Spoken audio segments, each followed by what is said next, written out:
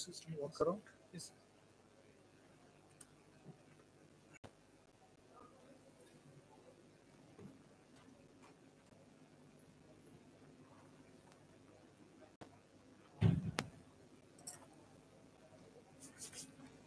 This is the And this is the point.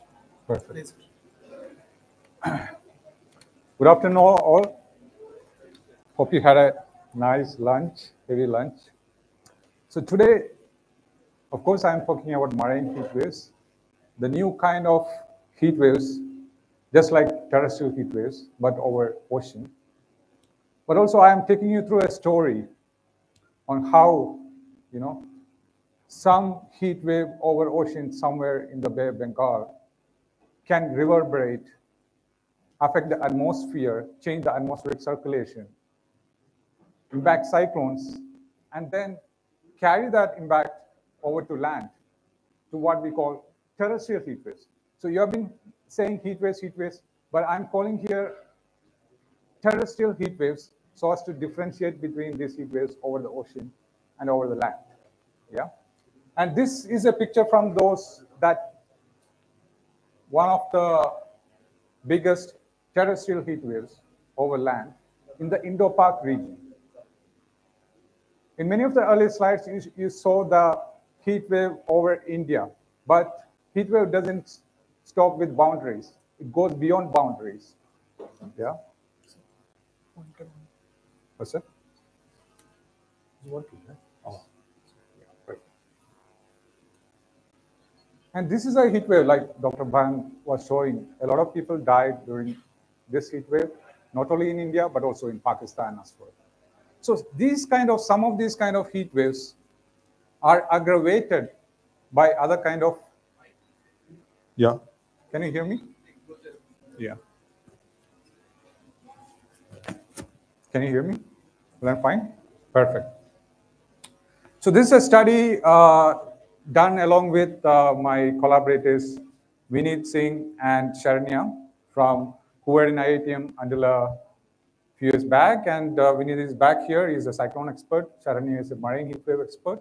So we have all these expertise together because this is a transdisciplinary study. So first, let's get into what marine heat waves are. Yeah. There are multiple definitions for marine heat waves. These are for surface marine heat waves. These are heat waves where extreme high temperatures in the ocean, when they exceed 90th percentile. So I will show you with this chart over here. I have made it simple. So this is a marine heat wave in 2020, April to May. So on the x-axis, you see the timeline, right? And on the y-axis, you have the temperatures from 28 to 32 degrees Celsius. And the average temperatures are in those green line. Yeah. And the real temperatures that we saw is in that black line, staggered line. The average temperatures are in the blue line, and the green line shows the 90th percentile, above which you have the marine heat wave. Yeah. All those red shaded area shows when we had this marine heat wave. So it's a marine heat wave which lasted for more than a month.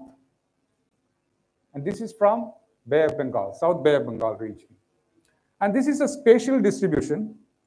Over here, you can see the spatial distribution during this particular marine heat wave.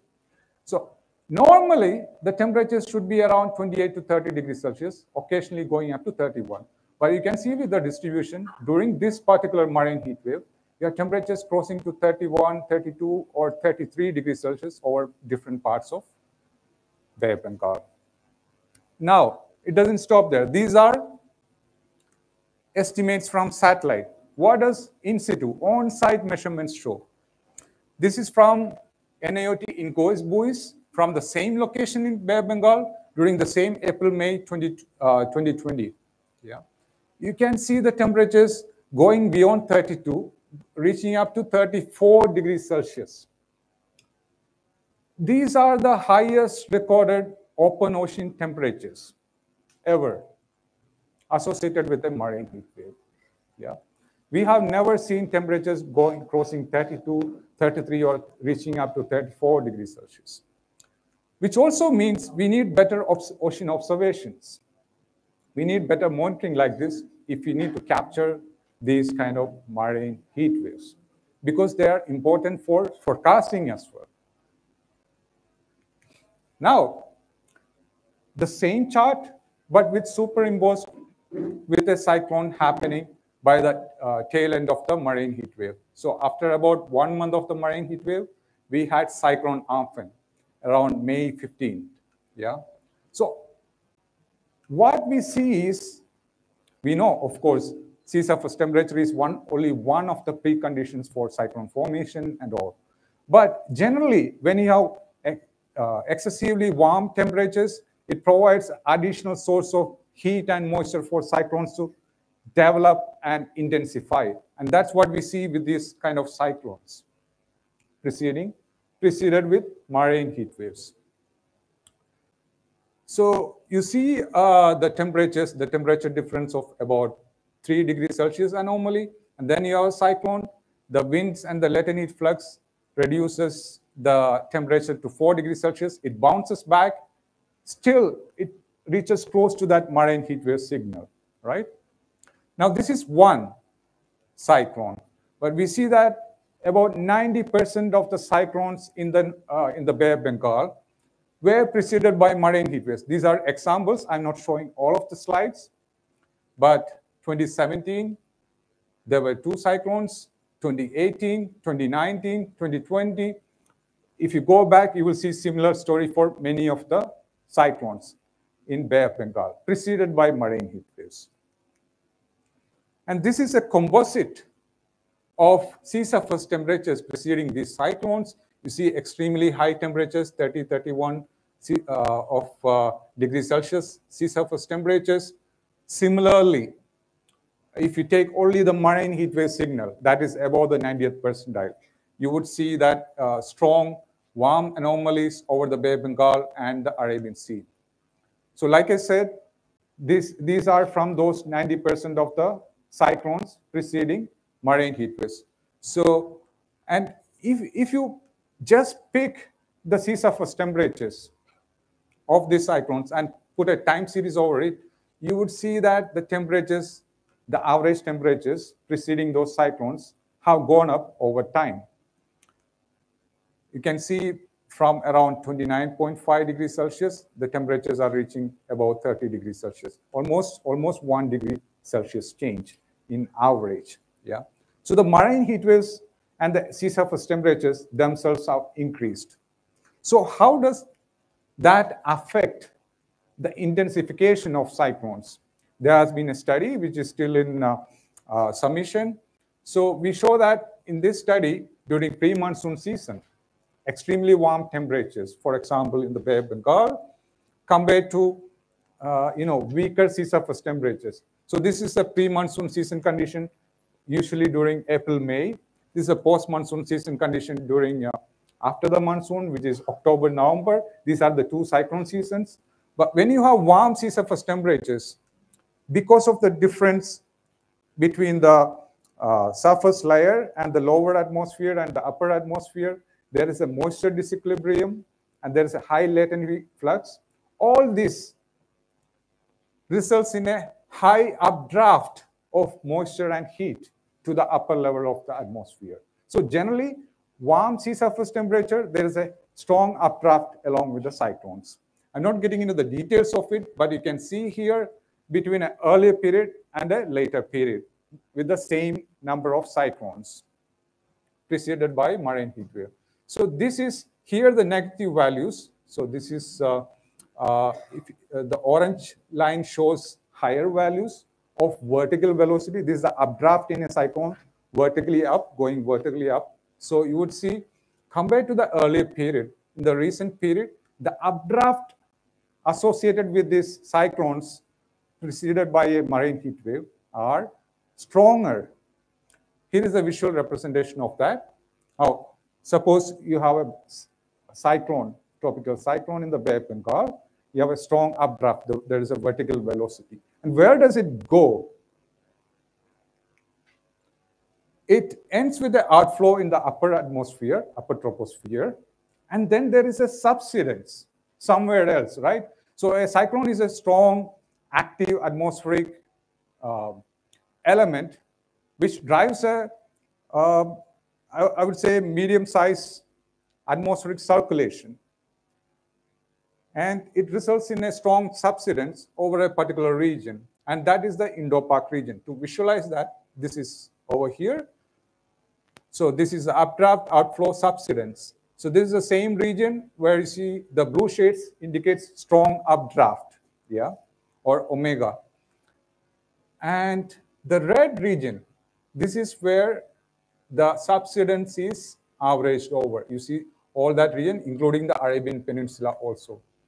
So what happens is that due to the subsidence of dry air, it results in an adiabatic compression and also more sunlight coming in because there are less clouds over there, and it increases the shortwave radiation and enhances the heat over there, increasing the temperature over that region. And that is what you see in these composites for the same set of cyclones preceded by marine heat waves. If you take the T mean, that's the mean temperature and the maximum temperatures, you would see high anomalies. The mean temperatures, you would see, especially over the northwestern region, you will see temperatures going up to 1 degree Celsius and maximum temperature up to 2-3 degrees Celsius. And that is from the IMD data, the same thing.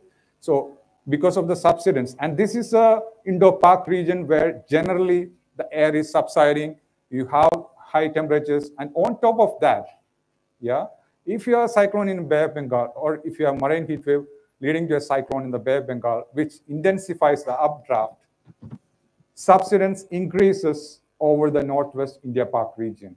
Yeah, temperature increases in response to that, and you would see anomalies of 2 degrees Celsius or 3 degrees Celsius above the normal heat or the temperatures. This is from, I think, from crew surface temperature. You can see it's much more widespread. It doesn't stop with India and corresponds to this vertical velocity or the subsidence over that region, yeah, in response to this. And you would see similar subsidence over other regions also, the Sumatran region, but the response in temperature is much lesser.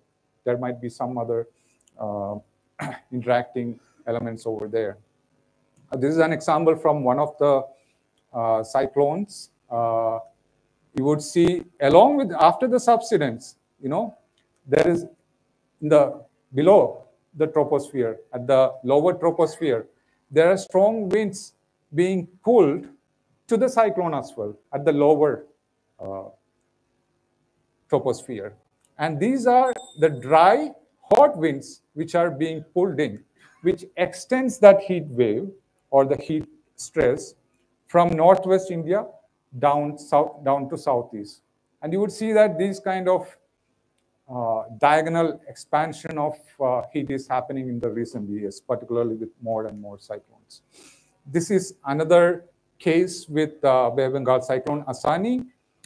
You would see that there is a rainfall deficit also, which means there is more dryness over these regions where the subsidence is, and high temperatures going up to 46, 47 degrees Celsius during 12th May 2022. So this is from IMD data itself. This is following Cyclone Asani, a particular day following Cyclone Asani. Now, what does the future look like? We have prepared a chapter on future projections of tropical Indian Ocean. It's getting published this month, which talks about how the oceans are changing, particularly over the Indian seas, how the extremes are changing. And one of the key results are that those marine heat waves, which I showed in the first few slides, they are increasing further, the number of days. And that is what I'm showing here. So the number of days of marine heat waves, so if it was like on an average 50 days in a year right now, it is going to be over 200 days. Whatever the scenario is, by around 2050, 2060, it is going close to be close to 200, 250 days, which is almost like Indian Ocean going into a permanent marine heat wave situation. Yeah. So that is the kind of future that we are looking into, which means that we need to closely monitor these kind of marine heat waves if you want to understand how the oceans are changing, how it is affecting our atmospheric events, and also how it is affecting the heat waves over land as well. Yeah. So that is the message that I want to tell you. And you saw that in that buoy mooring data, that all marine heat waves are not well observed, right? We need to closely observe them so that we can forecast these events better. Thank you. Thank you. We can take one question if, okay, please. Maybe. Yeah. Yeah. You can use the mic so that. You showed us air subsidence thing. Now, Yeah. suppose it's happening in Bay of Bengal. Yeah. Recently, we've also seen where we have twin cyclones, Yeah, one also. Yeah. What happens? Have you studied what happens then with this whole air subsidence if you have both in Arabian Sea, one cyclone formation, and maybe one in Bay of Bengal? That's quite interesting. I hadn't even thought about that. I'm sure the area of subsidence will change, or I don't know really how they will overlap and affect it. Yeah, but I have seen that even with different cyclones in the Bay of Bengal, the area of subsidence is slightly here and there, because cyclone formation also is different at different locations. They move in a different direction, and their intensity is also different. Yeah, to an average, you would see a kind of subsidence like that over there. And you saw that over Sumatra also there is some other subsidence. Yeah. So for Arabian Sea also, we are expecting it to have a subsidence in some locations. We haven't explored it. And twin cyclone, it's quite interesting to explore. Thanks for that idea. Sir, so you talked about that vertical velocity plot Yeah. during the Amphan Yeah. cyclone and all. So always there is not cyclone associated with this when No, we are no. marine. Yeah. So during those days when there are no cyclones, is the updraft is similar like this, or during the times of marine heat waves? It's potentially, I mean, it should enhance the convection, definitely. There should be some kind of similar compensating subsidence, maybe not at this level. Yeah. So that's also something we can explore. Yeah. Okay, thanks. Definitely. Thank you. So the next presentation will be from Professor Joy Montero from IISER, and he will probably present comprehensive picture of heat, health, and something like that. Okay. Yeah. Okay.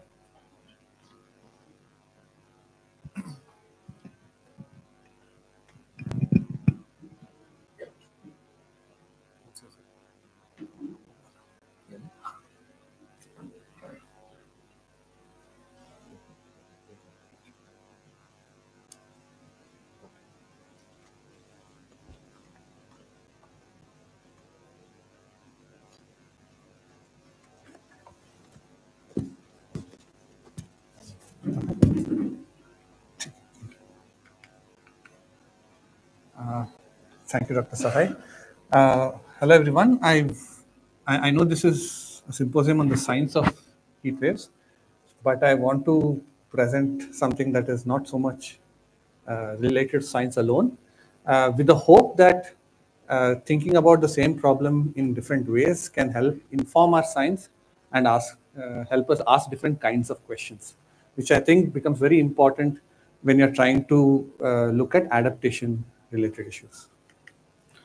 So I'm sure a lot of you are familiar with this sort of a plot, which, yes.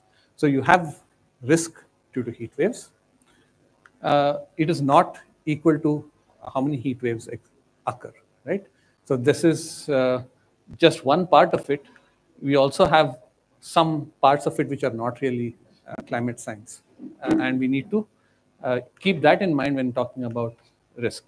So what I want to sort of drive home in terms of thinking points to think about today are these three questions, right? So if you're talking about heat waves, how do you measure heat waves? And for whom are you measuring? Because we're thinking about it in terms of some stakeholder. And for what purpose is it being measured? Okay. So the big question, right?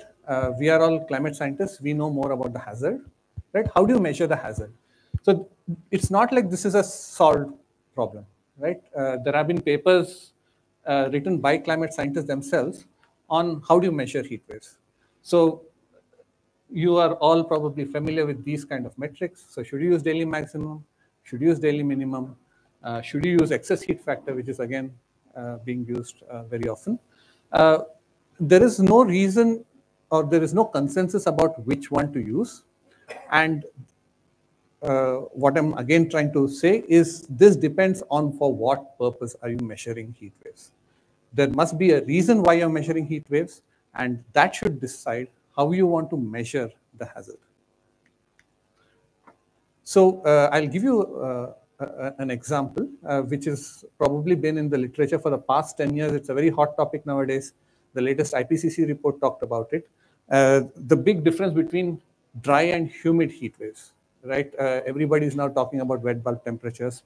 So the first paper to really bring forth the possibility that there is some issue that is related to humidity and which we need to keep in mind is this paper around 2010. And a lot of papers which followed this essentially used wet bulb temperatures as a way to measure the hazard. And they called those humid heat waves. And others who were measuring heat waves using regular air temperature called it dry heat waves. Right? So if we measure them in these ways, which one is more useful, right? But one point from the climate science side is these two have very different mechanisms. And that's what I want to show here. So this is a study we did in this region of Pakistan, Sindh, which is known to have some of the highest wet bulb temperatures globally. And the main takeaway from here I want to show you is this is the wet bulb anomaly, wet bulb temperature anomaly. So you see that there is a heat wave, right, with respect to wet bulb temperatures. But if you look at the corresponding temperature anomaly, it's almost close to zero, right? So you have a wet, humid heat wave, but not a dry heat wave. Right? And these two things, which is why I pointed out that they occur due to very different mechanisms themselves.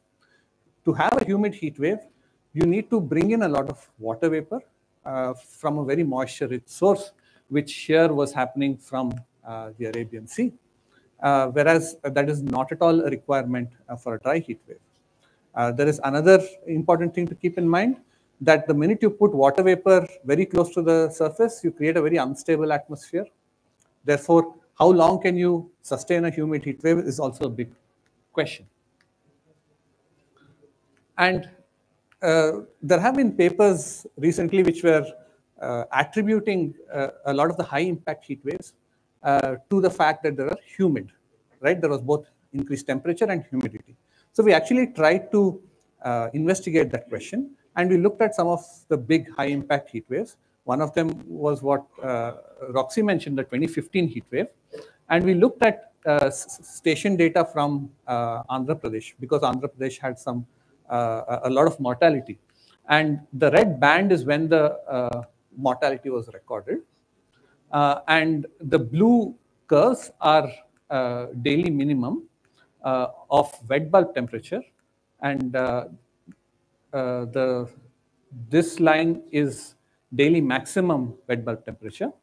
And the dashed ones are air temperature, daily maximum, daily minimum. So you see that in 4 coastal stations, except for Visakhapatnam, almost all of them showed no increase in the daily maximum wet bulb temperature.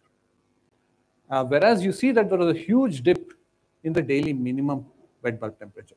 So you are actually removing heat, water vapor from that area from a very humid area. So you know it's a humid area, so you would expect somewhat intuitively that there was high humidity and high heat, but in fact that is not true. We did this analysis for many other heat waves which were high impact in South Asia, and the same picture comes about, that even in a humid area when you have a high impact heat wave, it's actually reducing water vapor, and it's not really a humid heat wave in that sense, right?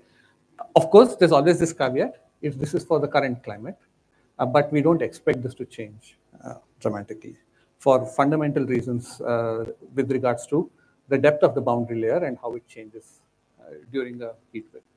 And if you look at a global analysis, so I'm just putting the screenshot of the paper so that if you take a photo, you can always go back and refer. So this paper looked at what is the overlap between dry heat waves and humid heat waves globally using ERA5. And you see that for the majority of the globe, the overlapping ratio is close to 0. And it's definitely true for India and South Asia as well. So now you want to measure the hazard, and you say you want to use wet bulb temperatures, but you're measuring a completely different hazard than if you had used dry bulb temperatures. Okay? So this is one way of looking at the problem. Another way is, okay, let's do a more impact-oriented analysis, right? So let us measure heat waves as the extreme of some biophysically relevant indicator. For example, there are a whole bunch of heat stress indices, which many of you may be familiar with, right? And this paper essentially looked at all available indicators that exist in the literature between 200 BC and 2980. And it turns out there are 232, there were 340 of them, of which 187 can be calculated using meteorological parameters. So you have 180 ways of measuring the hazard, right? So which one do you use, right? And if you notice that these indicators, they are developed for people who are active, some of them are eligible for occupational settings. So they have have some underlying assumptions. So it is not as if I decide, okay, today I'm going to start measuring using the heat index, and that is actually going to be meaningful. Or I'm going to use WBGP, that is going to be meaningful. There is no reason for us to believe that any single index that you use will actually have a direct correlation with the impacts that you want to measure. And coming to the second question of exposure, right? So exposure is a more person-centric. So how much am I exposed to? So for instance, outdoor versus indoor, exposure is completely different because you don't have radiation particularly. And there could also be very different levels of temperature and humidity, outdoor and indoor. And a more important question, especially from the point of view of impacts, is how much of exposure is unacceptable, right? This is also doesn't have a universal answer, right? For what kind of a person are you talking about? I'll give some examples, but I just want to lay the questions out, right? For what reason are you measuring this exposure, right? Are you measuring someone who's working, who's exercising? Do you want to measure the impacts in terms of morbidity, or you want to measure in terms of mortality, right? These are all very important questions that have to be kept in mind when you're designing your research. So just to give you an example, this was a very recent paper that came out, which was using survivability as an impact, right? Can you possibly survive in an environment? And you see already there are differences, whether you're young or whether you're old, whether you're indoor or whether you're outdoor, right? So the amount of temperature and humidity that you can tolerate is very clearly linked to what kind of exposure and to what kind of setting you are coming from. And if you want to look at, for instance, not at mortality, survivability is more about, okay, I'm going to not be able to survive at all. Let's say we are more interested in our ability to work, right? So physical work capacity. So for instance, this is the wet bulb temperature again. So we'll see that roughly around 25 degrees wet bulb temperature, your ability to work almost reduces by half, right? So if your concern is to be able to predict and forecast hazard for the reasons of telling a person how long can you work in such an environment. You normally have an 8-hour work shift, but you can probably just work 4 hours right now, or you have to take a break every hour, right? So that kind of advice to give needs a very different approach to the problem. And the measurement problem keeps coming up over and over. And I just want to highlight this in terms of exposure. So these are 2 papers, and they're essentially talking about this issue in depth, right? So you have many commonly used indices, like the ones all of us who do research into this field commonly use, and they disagree on the effect of moisture. For instance, heat index versus wet bulb temperature versus WBGT, right? They all give completely different values. Similarly, the amount of work you can do depends on what metric you use. So I will quickly wrap up, but what I'm showing is the high exposure depends on how you choose. So we used a survivability based threshold, and you can see it highlights in different months the exposure is high in different parts of South Asia. And not just in different parts, but even what hour of the day. So very often public health messaging says stay indoors during the hottest times of the day. But what we showed using exposure metric which is relevant to health is that even if you look at 6 o'clock or 10 o'clock in the morning, you're still experiencing hazardous levels of heat. Vulnerability is something that I won't go into because I'm not an expert. There are probably much better people in the audience to describe this. But I want to point out this one paper, which I think everyone who works in this field must read, that vulnerability does not fall from the sky, right? There is no such thing as a universal vulnerability. And it depends on biophysical characteristics. It also depends on social characteristics, socioeconomic characteristics. And it can change risk by changing hazard levels. Something that is hazardous for an old person need not be hazardous for a young person, and so on. And this is an important figure from that paper. So very often when we do an analysis of impacts and vulnerability, we use this framework, right? So there is a drought, there is a heat wave. What does it cause, right? So all the dose response curves that we can compute with the epidemiological work that happens in our field is in this area. But to be able to actually formulate policy, this is the kind of analysis that is needed.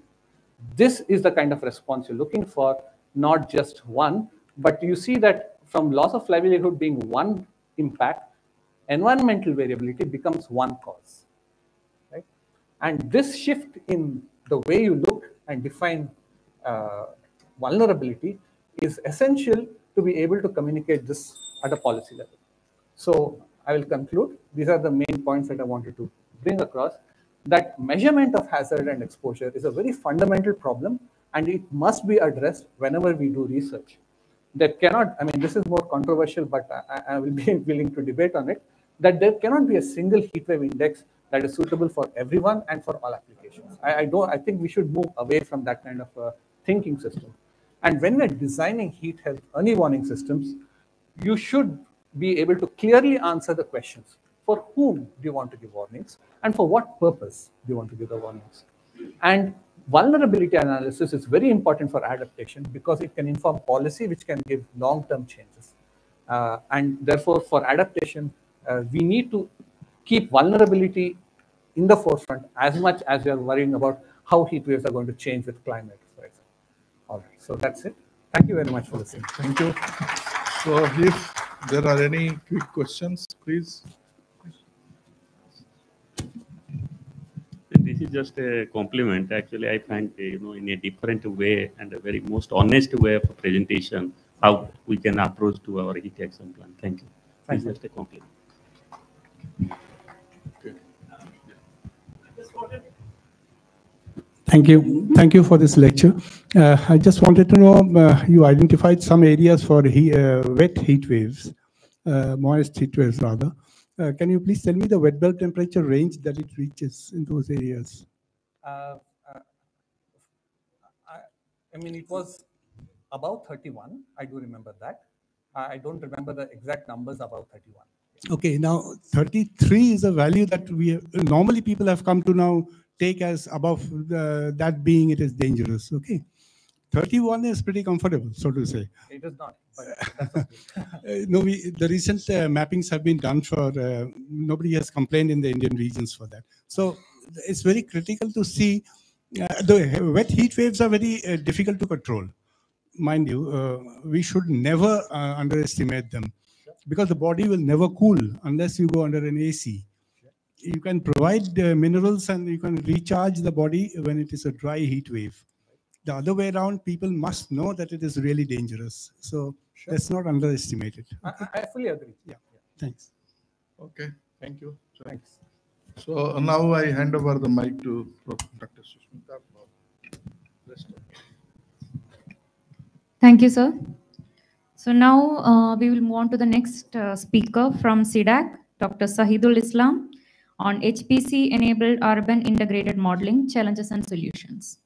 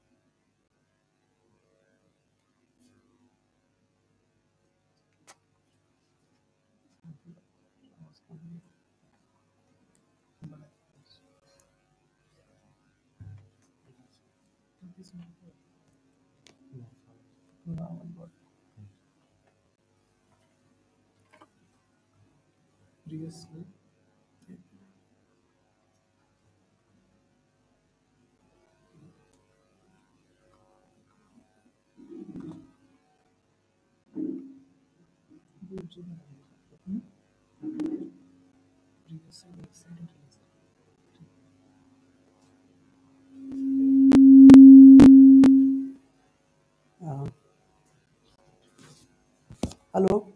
Yeah. So this particular presentation is not related to any heat wave conditions, but it's one of the important topic for any heat wave related research. Thank you for giving opportunity to us. Basically, this particular presentation is prepared by all these people. I only, on behalf of them, I'm only presenting. This is the model, the integrated modeling part. We are working for a project with some consortia partners. Let's just discuss what are these details. So the outlines like this. I will show you some background and then challenges for the modeling. I would say the urban integrated modeling challenges. Then how we have developed the different couple model. For that, things we'll discuss, and then we'll come out with some.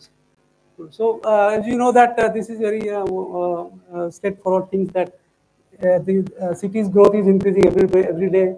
So how these things will be impacted our daily life, that is one of the, in terms of the environmental issues will come through the development.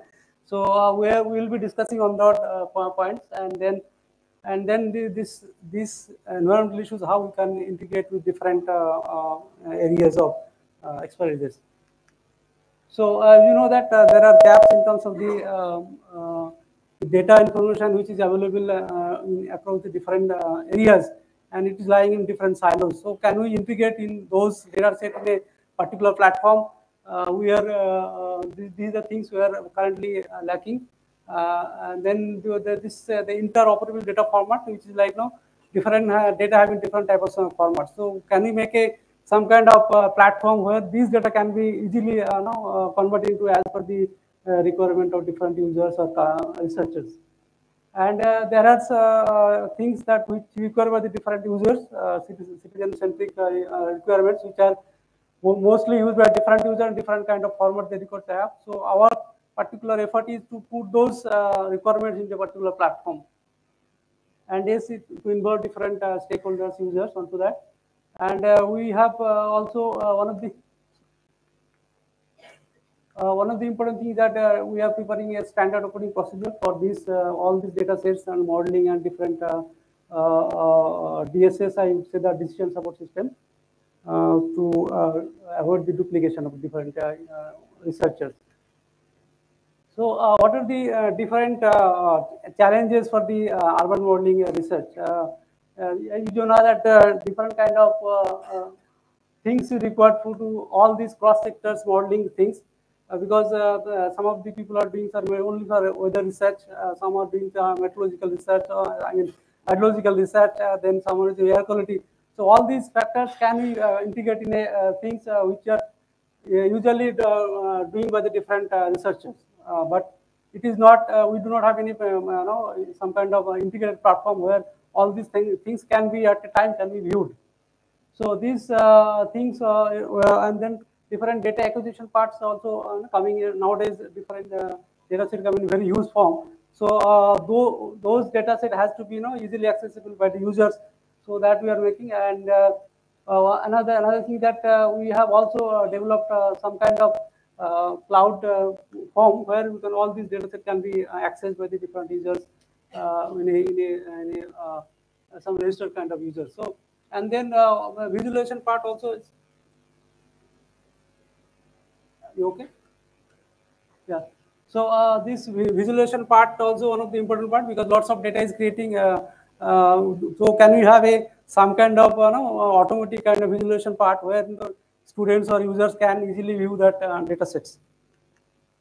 So with that problems and challenges, we have put an effort to study the interdisciplinary researches like weather, hydrology, air quality, and computer science applications. So this is started. We have started this in 2018. I think recently WM also started this 2019 for this interdisciplinary work. And under this NSM project, we are creating a urban environmental science to society kind of environment where all these components can be run or can be visualized as per the users. And this when we are running in an urban environment, you need to have some kind of prediction system where all these urban processes can be easily resolved. And we are also creating some kind of HPC-based science cloud platform where the students or researchers can access the HPC platform to execute their models. It's mostly the free of cost kind of thing. So this will help to the different research in terms of the modeling and technology development, because this thing we as I said that this partnership we have prepared with different CDAC, then IISER Bangalore, IITM Pune air quality, and IISER Bangalore for hydrology, and this IIT Bhubaneswar with for their meteorological research. So all these things we have interdisciplinary things we have created, and then different users, different collaborators we have worked with it, and we have framed this particular modeling urban modeling project. So all these partners will be working with the different kind of problems, and then our work CDAC will collate those outputs or parameters and to visualize in their different kind of form, which is required by the different users. So the meteorology component will be done by IIT Bhubaneswar. They will work on the different urban model configuration and this thing. This is then hydrology also will be by IISER Professor Muzumdar team, and then air quality we are working with IITM Dr. Sachin, and then assimilation part we are working with this SAC Ahmedabad. So these will be integrated together, and we have published a very interesting paper in BMS journal. You can go through it. So the basic philosophy behind was that the researchers should do the basic research, and then they come out with some solution in terms of the research outcome, and then those outputs should be visualized into cyber infrastructure framework, and then this data can be used for different services. We are creating this particular framework in such a way that this will be some kind of semi-operational or operational kind of thing can be readily done. So there will be very less manual intervention onto it, so that researcher can do easily, their output can easily show and see the difference between the different solutions they come up with that. This is one of the when we are trying to do the simulation for rainfall, and we observed that especially for Pune city, this lots of hills are around. So we have to come up with some kind of domain experiments, because placing of the domain is very important. This was initially we started when we worked with the late Dr. Shikha sir. That time you were mentioning this domain placing of the also very important for any rainfall simulation. So we have tried with this thing placing of the domains, and we could able to simulate the cases, rainfall, heavy rainfall cases, and we could able to prepare this domain for the different areas. Because we are working in the different cities like Pune, Bangalore, Bhubaneswar. They all sit in different climate characteristics. So we need to consider those characteristics in such a way that all these domains can also play a significant role while capturing the rainfall events. So we have carried out different sensitivity experiments for those cities, and we came up with some solution or some kind of physical information scheme setup. And we are running this model with this 4.5, 1.5 kilometer for a city region. We are running with 0.5 kilometer, because when we are running with 1.5 or 0.5 kilometer, it requires some kind of it improves the surface processes capturing. So that way this is work well for us, and this can be when you are for all the students who can carry out the research, they should also may apply this kind of approach to find out the what is the optimal domain setup. Then, as I said, that we are working on the different cities.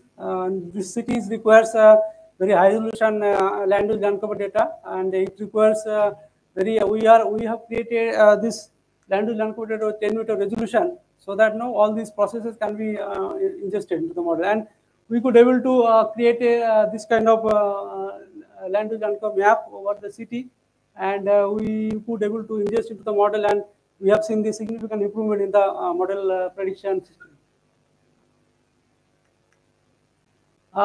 Then we have also worked on the different initial conditions for the model initialization. This we use NCEP GFS and the IMD GFS. IMD GFS is definitely better than the other one. And then once we improve this initial condition, then in the LULC over the city, we have simulated one case. There are many cases. One case only I am presenting over here. So one of the case where there will be very heavy rainfall and some kind of flooding condition situation was there at that time. So one of the case with this setup, we could able to simulate the rainfall cases very significantly, and it has given a lot of improvement in the data. And this data also used for the hydrological simulations. Similar to that, similar setup we also work for the Pune city, but no, in these cases the rainfall is not much improved. So that are the things we observe. We are working on it, how to improve further on this. That is where we are working on this, and probably will come up with some solution on this.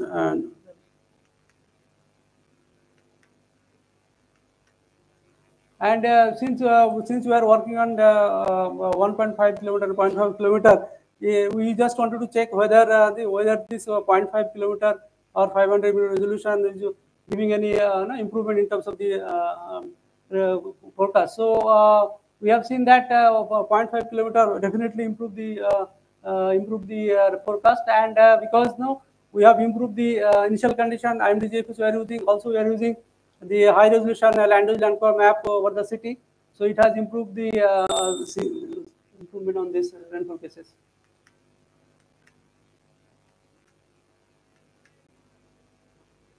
Yeah, so in that we have seen that there are less false alarm also, and then more accuracy we observed.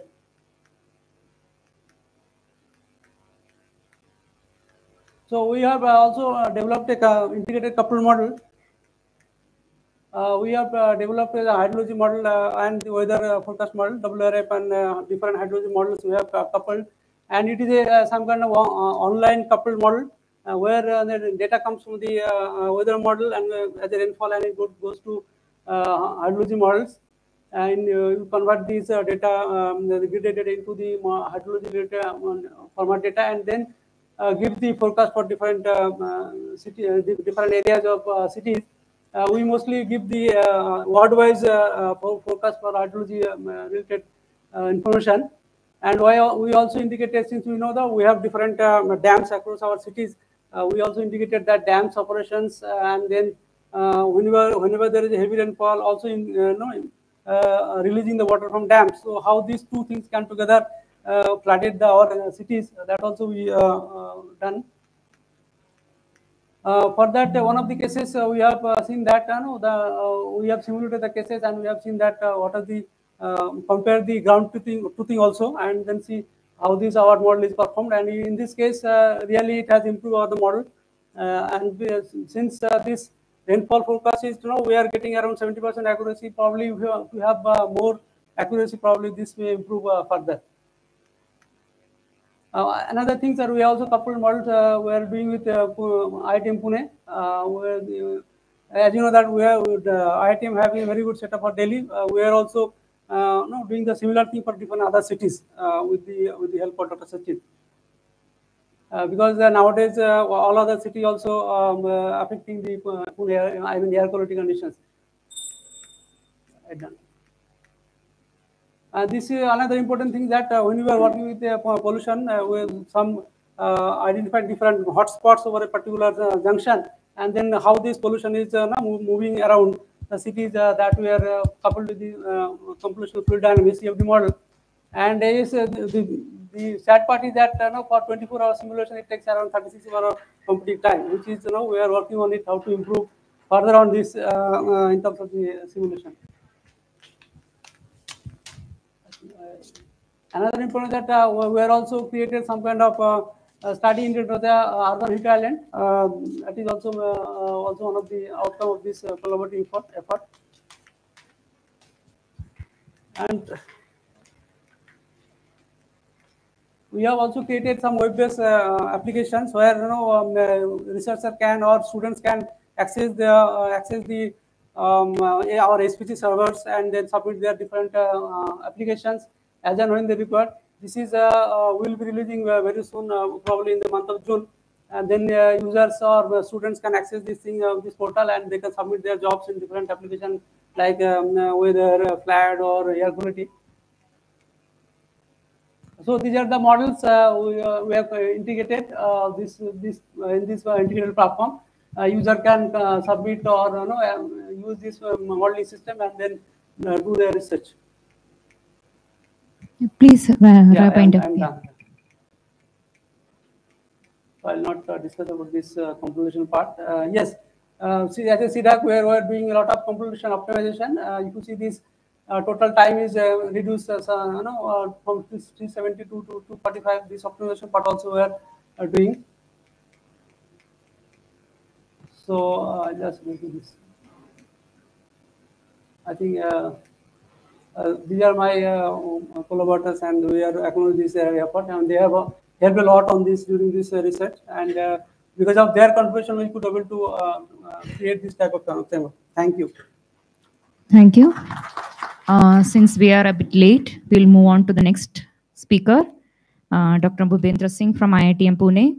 He will be talking on the soil moisture-induced land atmosphere interactions in the evolution of extreme temperature over India.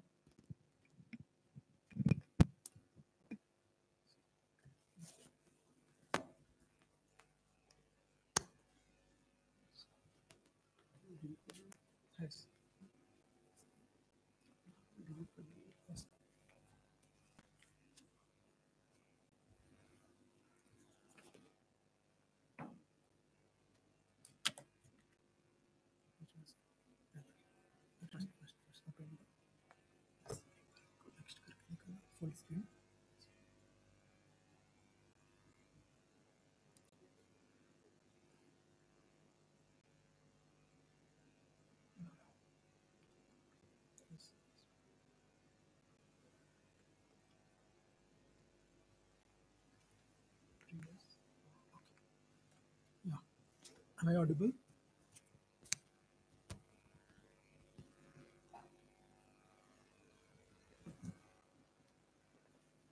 Am I audible? Yeah. Okay, good afternoon. So today I would be very briefly discussing about the impact of soil moisture on the evolution of temperature extremes in India. And this is the outline of my talk. I will skip this. Yeah, so coming to the soil moisture, it is actually the presence of water in the unsaturated zone of soil, which is known as the Vadose zone. And the important thing is it acts as a storage component for precipitation and radiation anomalies. Yeah. So by that virtue, it actually induces persistence in the climate system that we also know in the terms of soil moisture memory in the system. And so one of the very important aspects of soil moisture is it acts very significantly in the land water balance, wherein it can help partition the received precipitation in evaporation, the surface runoff, the drainage, and the layer water content. And again, coming to the energy balance at the surface, it helps partition the energy received at the surface, the radiational energy, into the latent heat flux and the turbulent sensible heat flux, the ground heat flux, and the layer heat content. So we will come to that aspect later. So the important aspect is the partitioning of net radiation into the latent heat flux and the sensible heat flux, how it can govern the evolution of temperature extremes in India. Coming to the effect of soil moisture on temperature variations, in fact, one of the classical papers by Delworth and Manabe first introduced this concept. So what they did, they conducted some model sensitivity experiments in which, in one case, they introduced the soil wetness, but it was not interacting with the atmosphere. In another case, they introduced the soil wetness and it was kept interacting with the atmosphere. So the thing is, if you see clearly, in the summer hemisphere, the June, July, August month, if you see, the zonal mean variance of temperature in case of interactive soil wetness is much more, relatively, if you see. In winter hemisphere, the changes are not, from interactive to interactive, the changes are not prominent, but the mean variation itself is quite high. So this actually generated a lot of interest in the role of soil moisture in governing the temperature extremes, of course, the response varies with the latitude. I mean, when you go from the lower latitudes to the higher latitudes in the northern hemisphere, so you see the response varies, but most of the effects actually comes from the low latitude to mid latitudes. Yeah. So this study was mostly concerned about the global picture. Now coming to the regional context, the processes become much more complex. So so there are plenty of studies which have highlighted that there has been increase in the number of hot days, and heat wave frequency, heat wave duration have increased, and the reasonings have been shown to be the formation of persistent mid-tropospheric high, or the presence of anticyclone, the depleted soil moisture, and clear sky conditions. So one of the studies by Seneviratne et al., they identified the global hot spots of soil moisture temperature coupling during boreal summer months. And if you see, the major monsoon dominated regions of the globe are actually the hot spots of soil moisture temperature coupling, in which India also resides at a significant position. Now, through our sustained observations at IITM site and through other observational products of soil moisture, we sort of know that there exists seasonal variations, strong seasonal significant variations in the soil moisture within seasons and even in the sub-seasonal scales. And now we wanted to know how it actually shapes the evolution of temperature extremes. So for that, we conducted some sensitivity experiments using MRI AGCM 3.2 and specifically focused on the Indian continent. And we conducted control historical and future simulations, and then we perturbed the soil moisture by -20% and increased the soil moisture by +20%. And why this only 20%, this also came from the observational knowledge, because through our sustained observations, what we observed that during different years and during different seasonal transitions, the changes in the upper soil moisture content ranges between around 20%. The upper end is close to 20%. So that's why we force the model with these kind of settings. And then we examined the extreme temperature characteristics. So before coming to the results, so one term that highlights the effect of soil moisture on temperature is the coupling strength.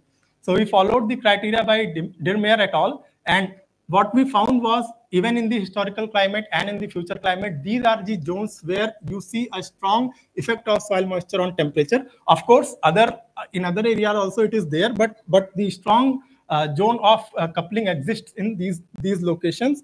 So now, as many of other speakers have highlighted, it actually depends on how we are defining the thresholds. In this study, we adopted this approach.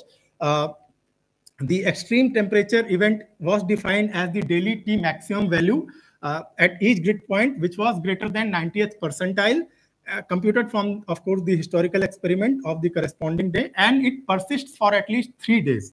Now, total number of extreme temperature events per year, we define as the extreme temperature frequency index. Total number of days in each such event was defined as the extreme temperature duration index.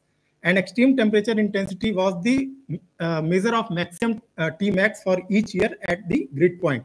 Now, so the extreme temperature frequency in the historical control simulation, if you see, was like close to 4 to 5 events per year, which actually goes pretty high in the future climate, like close to 14, 15. So every 25 to 30 days, you can expect the extreme temperature events. Now coming to the sensitivity experiment. So the left panel is actually in the historical control simulation, and the middle one is what are the changes noted in the dry simulation. You see it is minus historical simulation. And then what happens in the wet simulation. So what we observed in historical experiments, on an average, if we force it with drier soil moisture conditions, it tends to increase the extreme temperature frequency by almost 4 to 5 events per year, extreme temperature duration by 1 to 2 days per event, and long-term mean extreme temperature intensity by at least close to 0.6 degrees Celsius. And then in case of wet soil moisture conditions, it tends to reduce the extreme temperature frequency by 1 to 2 events per year, and the duration by 2 to 3 days per event, and the extreme temperature intensity by almost 0.5 degrees Celsius. Now, this highlights the changes in the future climate, of course, for the two sensitivity simulations also. So the simulation actually shows that in case of dry simulation, you intensify the extreme temperature frequency by 1 to 2 events per year, and in which you have an increase of 0 to 1 day per event, and long-term mean intensity by almost 1 degree Celsius as compared to the future control run. Now, in case of increase in soil moisture by 20% in future, so it indicates a reduction of extreme temperature frequency by close to 3 to 4 events per year, and extreme temperature days reduced by 3 to 4 days per event, and long-term mean intensity reduces by 2 degrees Celsius. Now, a close comparison between the historical and future climate, if you apply these kind of sensitivity experiments, we see that almost 70% of the Indian landmass is expected or has experienced significant change in extreme temperature characteristics that may have been modulated by the soil moisture. So coming to the results over the strong coupling zone, which we identified through a box in the previous slide. So here, if you see the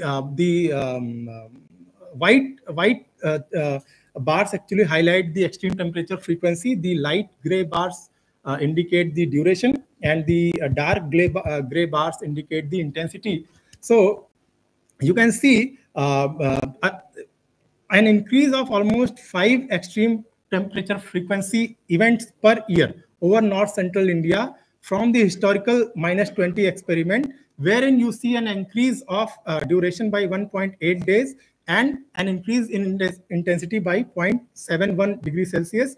In case of wet simulation, the historical climate shows the event reduces by 3 events per year and duration by 1 day per event, and the long-term mean by almost close to 1.9 degrees Celsius with respect to the historical experiment, wherein in the future you say you see a relatively moderate change as compared to the historical climate, wherein the dry simulation shows an increase in frequency by 2.2 events per year and duration by 1.6 days per event, and the change in intensity by close to 0.9. And whereas in the wet simulation, the decrease in frequency is close to 3 events per year, and the duration decreases by 2 days per event, and long-term mean by almost 2.2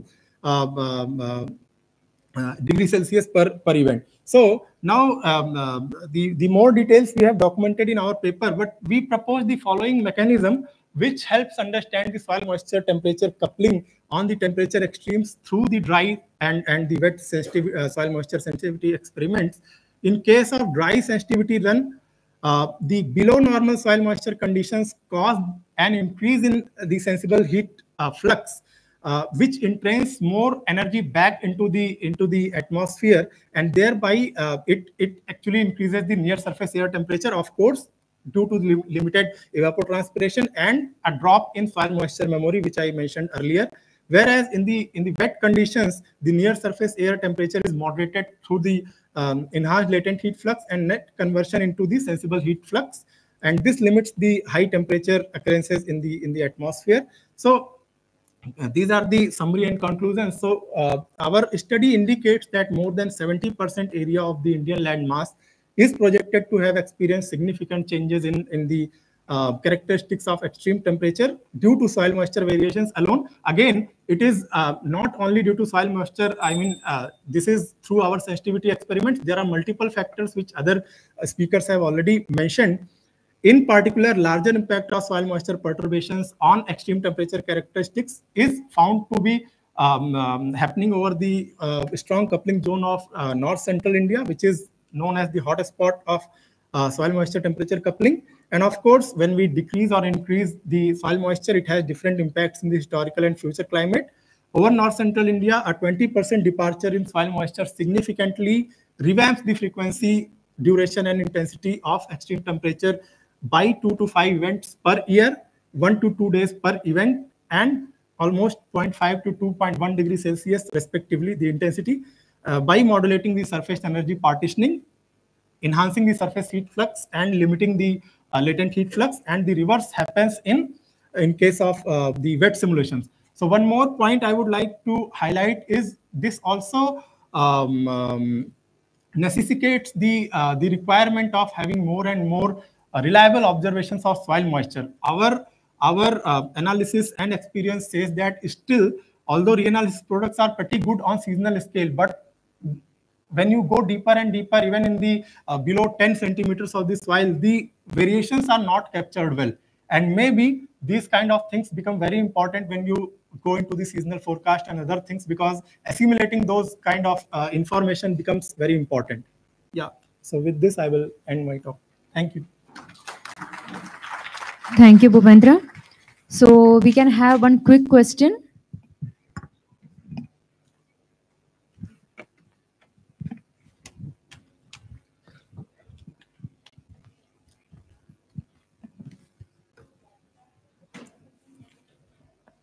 sir मुझे पूछना था कि अगर ये soil moisture पे ही impact करता है या टेम्परेचर या सॉइल न्यूट्रिएंट के ऊपर भी इम्पैक्ट करता है, क्योंकि टेम्परेचर बढ़ने से तो लैंड सरफेस टेम्परेचर ऑलमोस्ट बढ़ता ही रहे, मतलब 4 या 5 डिग्री सेल्सियस या उससे ज़्यादा डिग्री सेल्सियस से बढ़ता है, तो उससे सॉइल न्यूट्रिएंट पे कुछ प्रभाव पड़ता है क्या, मतलब कुछ लॉसेस होता है क्या उसमें? See, I am not expert in that field, but of course there will be some impact, because even not only on nutrients, you have microorganisms and so on, which aids in the agricultural productivity, right? So all those things are prone to the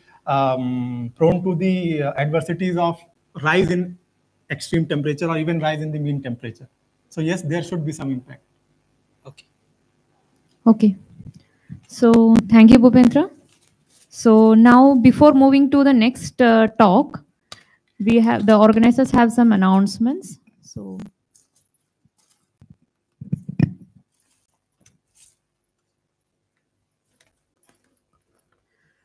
So as per the schedule, there were poster presentation after this 4 presentation, but there is slight change in the program schedule.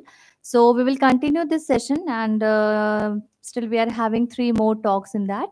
And after that, we will have a dedicated session only for the reviewing of poster.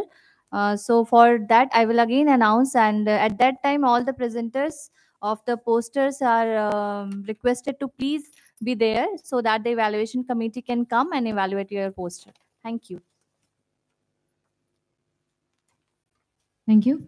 So now we will move on to the presentation which we had in the last session. So from Dr. Saurav Seal of IIT Bhubaneswar. He'll be talking on the marine heat waves in the Bay of Bengal and possible impacts.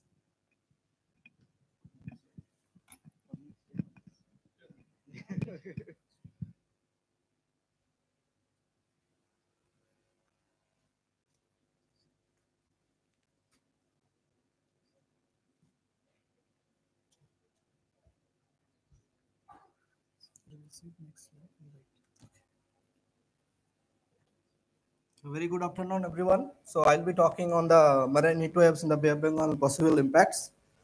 So as Dr. Roxy was mentioning the criteria, so generally we assume the means whatever the criteria we are following now from Hubday et al. 2016, that if the temperature is more than 90th percentile and at least it stay for 5 days, we'll call as a marine heat waves. And if there is a gap between 2 marine heat waves, 1 or 2 day will count as a single event.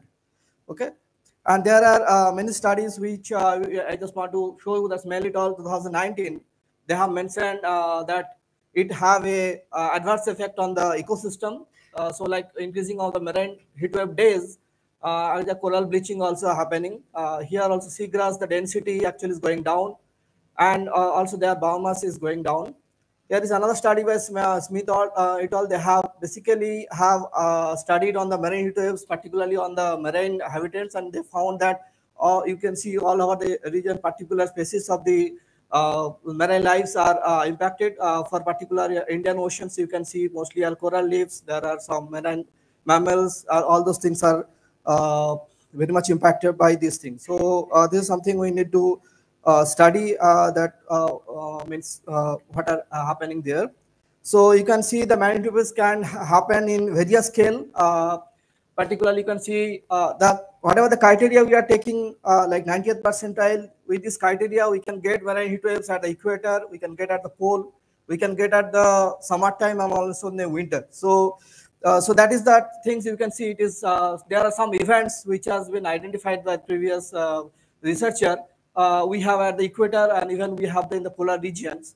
And here the marine heat wave duration can vary, like it's more than a year also, and intensity can go up to 4 degrees centigrade. And here another study by Holbrook et al. They identified that mostly those marine events are dominated, means basically due to the climatic events, like they have a North Pacific gyre, DMI, El Nino Modoki, all those things they have identified, and the zones they have detected that which zones is impacted by which. If you see for our Indian Ocean, this part is mostly due to, you can see this is the DMI. But here in the Bay of Bengal, it's impacted by almost all the things. You can see all the color combination is there. So with that, this is the 2 study I want to greatly acknowledge. One is the left side, you can see this whatever the Roxy was mentioning in the paper, and this is from the inquiries. So both means whatever they try to identify, to quantify that how it is increasing, particularly in monsoon time and in on annual scale. But one interesting result here I want to highlight, that you can see this is the, which is almost the gray bar, which is telling nil. Okay, so there are some cases where and which is dominating, that it is not due to the any climate events. So there are some events which is coming due to the means local or internal variability within the ocean. So that things we need to highlight, that what are the possible causes in that. And here another study by Chatterjee et al. They have also mentioned that what are the area and which are the climatic index can impact on the marine heat waves. So here I just want to ask, address some question that if it is there in the Bay of Bengal, mostly those studies are taken from the SST data. So if you take a particular point observations, which is like I have taken the Rama at 15 degree north, 90 degree east, I'm putting the RM15. So how does it look at a particular location based things? What are the characteristics? And mostly if marine heat waves is there, where it is starting and how it is spreading. It's not like that everywhere it will go start developing at a time. It can develop and it can spread with some oceanic processes, and how it can spread, we'll look into that.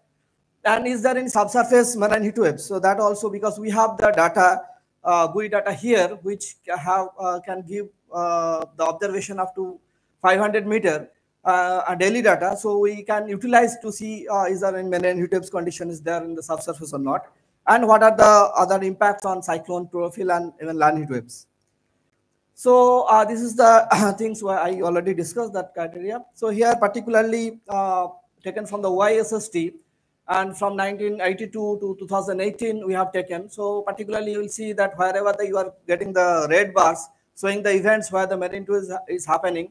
So particular 87, 88, 97, 98, 2009, 10, and 15, 16. You can see all these things. Either you have a IOD events, positive IOD, or El Nino events where you are getting this marine heat wave conditions, and also with the time the intensity was also increased.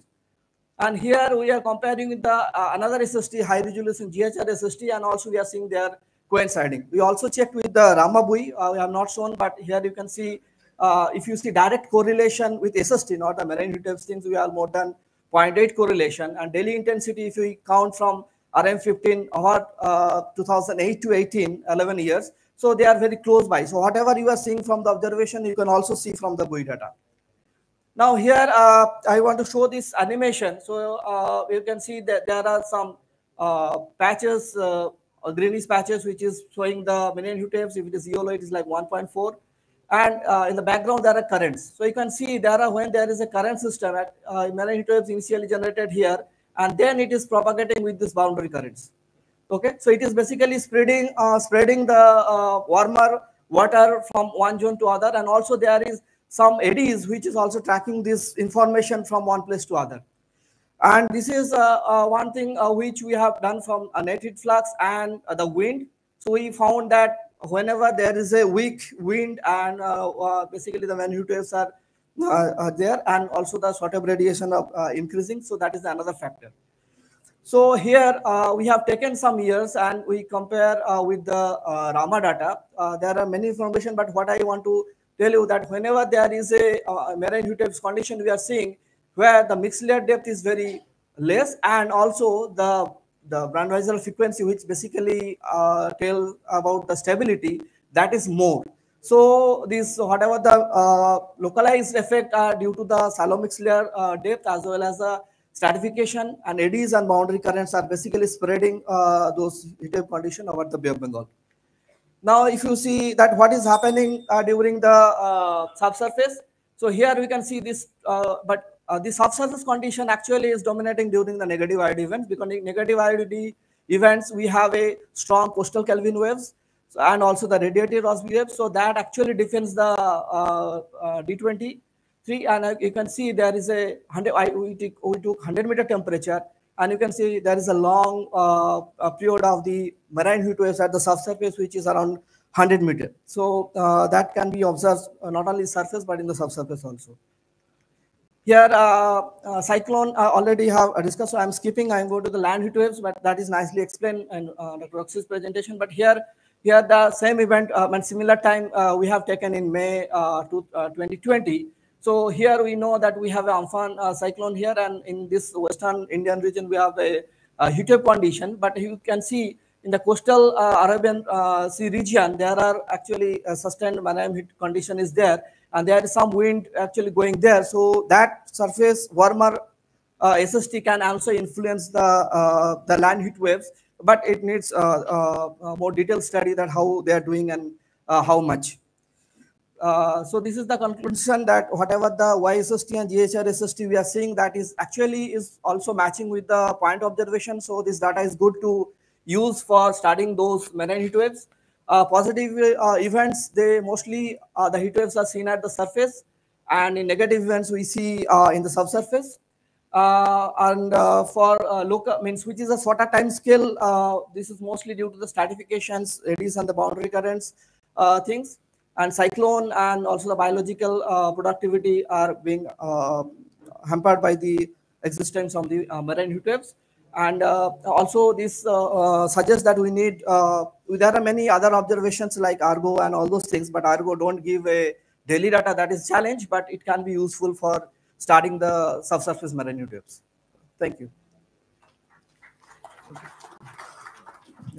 Thank you. We can have 1 or 2 quick questions.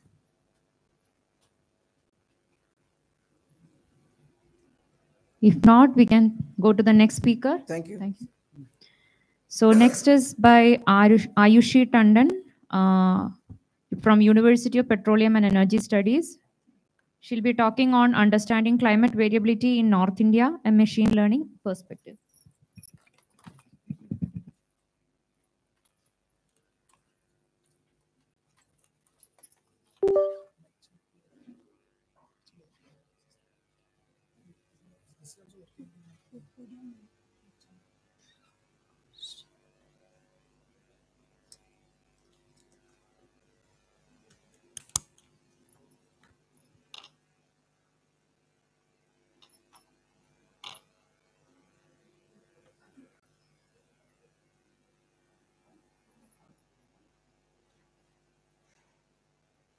Dear all, as we know that we have gathered here to address the most pressing concern of this era, that is the climate variability.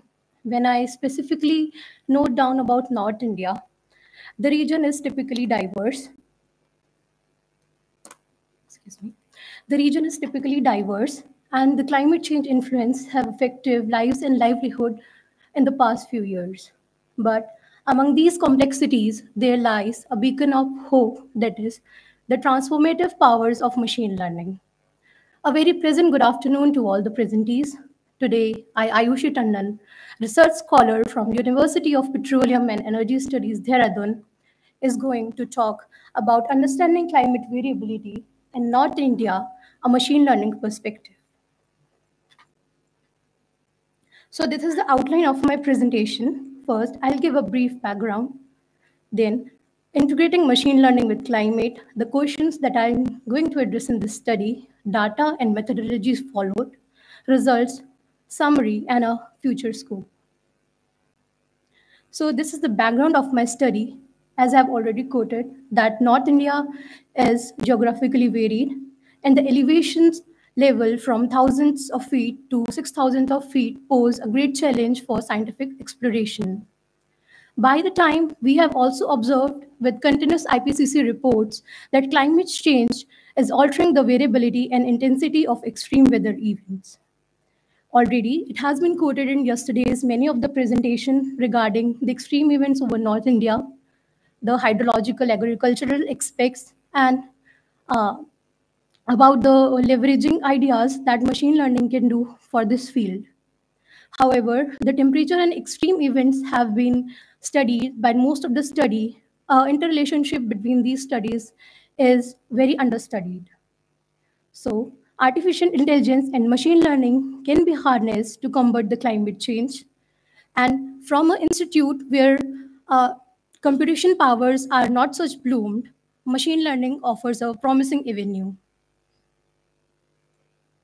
So while integrating machine learning with climate, first of all, we should know what is machine learning. As we are aware about the terms data science, deep learning, machine learning, but we specifically refer these all the same. Artificial intelligence enables a machine to learn like human-like intelligence. Further, machine learning being a subset of AI give machine the powers to learn and evaluate over time, recognize patterns, and that too without explicitly being programmed. In the literature, it has been observed that machine learning has been used in climate predictions, assessing climate change impacts, biodiversity conservation, monitoring energy consumption, and deforestation tracking. So questions that will be addressed in this study are, is machine learning apt of identifying relationship among climatic variables? What is the accuracy that a machine learning algorithm achieve? Do these results are consistent? How reliable these models are? And can this model be applied to any other extreme events? So the data that I have used in my study is modern era retrospective analysis for research and application version 2. For this presentation, I have taken two case studies from Rajasthan and Himachal Pradesh, two different regions with a varying elevation of 431 meters and other with a 2,225 meters. The data spans from 1984 to 2023, nearly 40 years. The spatial resolution is 0.5 by 0.6 degrees, following a daily temporal resolution, considering these parameters such as temperature, precipitation, till dew point, and some machine learning models specifically mentioned. So first of all, we drew the correlation between different atmospheric variables over the region. This slide specifically shows about the Rajasthan. And on this, we have derived a table which is on the left-hand side depicting the correlation levels such as strong positive, weak negative between different variables for precipitation and temperature. This was at the confidence level of 0.05 significance level. We ran machine learning algorithm, random forest, support vector machine, XGBoost, and K nearest neighbor across different splits over the data. And we found that 80-20 split was the best and achieving the highest accuracy, nearly 83%. So we have observed precipitation extreme curves. On the left-hand side, we have taken all the variables that we choose for our study. And on the right-hand side, we only took the significant variables from the correlations plot. We found that 10th percentile value for precipitation extremes over Rajasthan was 0.30 mm, and for the 95th percentile, it was 18 mm. Higher performance of machine learning models are observed for events that are below the 10th percentile. However, there was a significant increase from all variables to significant variables for the class 2 data, that is the 95th percentile value. So overall, there was enhanced model performance when we focus significantly on the variables that have a greater impact. The same study we did for temperature extremes, and with a threshold value of 24 degrees and 95th percentile value for 43 degrees. And we got to know that the performance has decreased for temperature when we only considered the significant variables. So to evaluate our model more, we did the same study for Himachal Pradesh, which is of different topography when we look at in relation to the Rajasthan state. So here we found that support vector machine was performing the best, and that too at 60 to 40 accuracies. 60:40 depicts the training and testing distribution of data that we have performed here. The study for precipitation extremes yields similar results that was same for the state of Rajasthan, like the accuracy decreased from for prediction 10th percentile values to 95th percentile values. However, the model performance was enhanced, but overall, it was a least performing model. The same thing was done for temperature extreme values. 2 minutes. So after watching these extreme values and calculating the area under curve, we got to know that model performed the best. But when we talk about robustness of this model in predicting different events, we calculated the Brier score. And we saw that the model did not perform really well for Rajasthan and Himachal Pradesh, but significantly well for all the temperature values, either all variables or significant. Brier scores tells us the probability distribution accuracy, and as much as it is near to 0, the model is more robust and good. So these are the questions that I wanted to address. So is machine learning apt of identifying relationship? Yes, surely it is.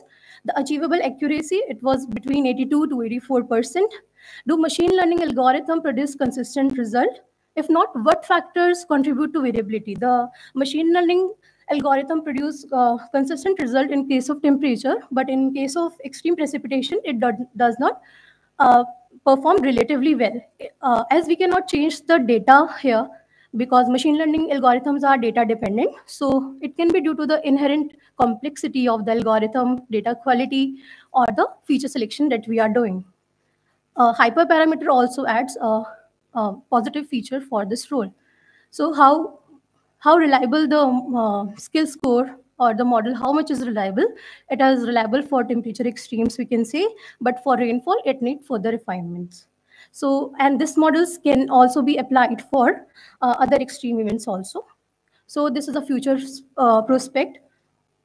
For extreme events, we particularly need to enhance algorithm in case of extreme precipitation. And we need to develop a real-time framework for these meteorological events, as we are focusing on heat waves particularly. And after achieving a certain accuracy, we can automate this process for a timely programming. So thank you for listening. Thank you, Aayushi. So, any questions?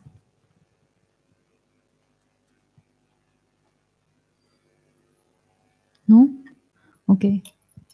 Thank you. Thank you. So now we will move on to Lekshmi. She'll be talking on observed intensification of moist heat stress over the Indian region.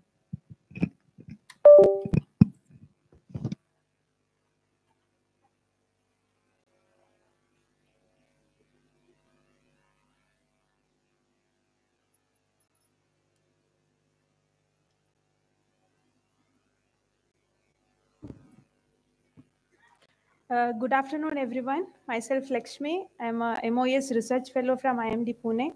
So today I will be talking about the observed intensification of moist heat stress over the Indian region. So these are the contents of my presentation. So starting with the dry and moist heat stress. So we know that the heat waves are the meteorological hazards. From today morning onwards, we are hearing this these statements like of extreme temperature event over any region that can cause severe impacts in different sectors. So what is then heat stress? Heat stress is actually the net load, net heat load to which someone is exposed to. And what the human body or any body responds to it is the heat strain. So basically heat stress can be categorized into two, that is the dry heat stress and the moist heat stress. So what actually differentiates these two are the physiological response of the human body towards these heat stress.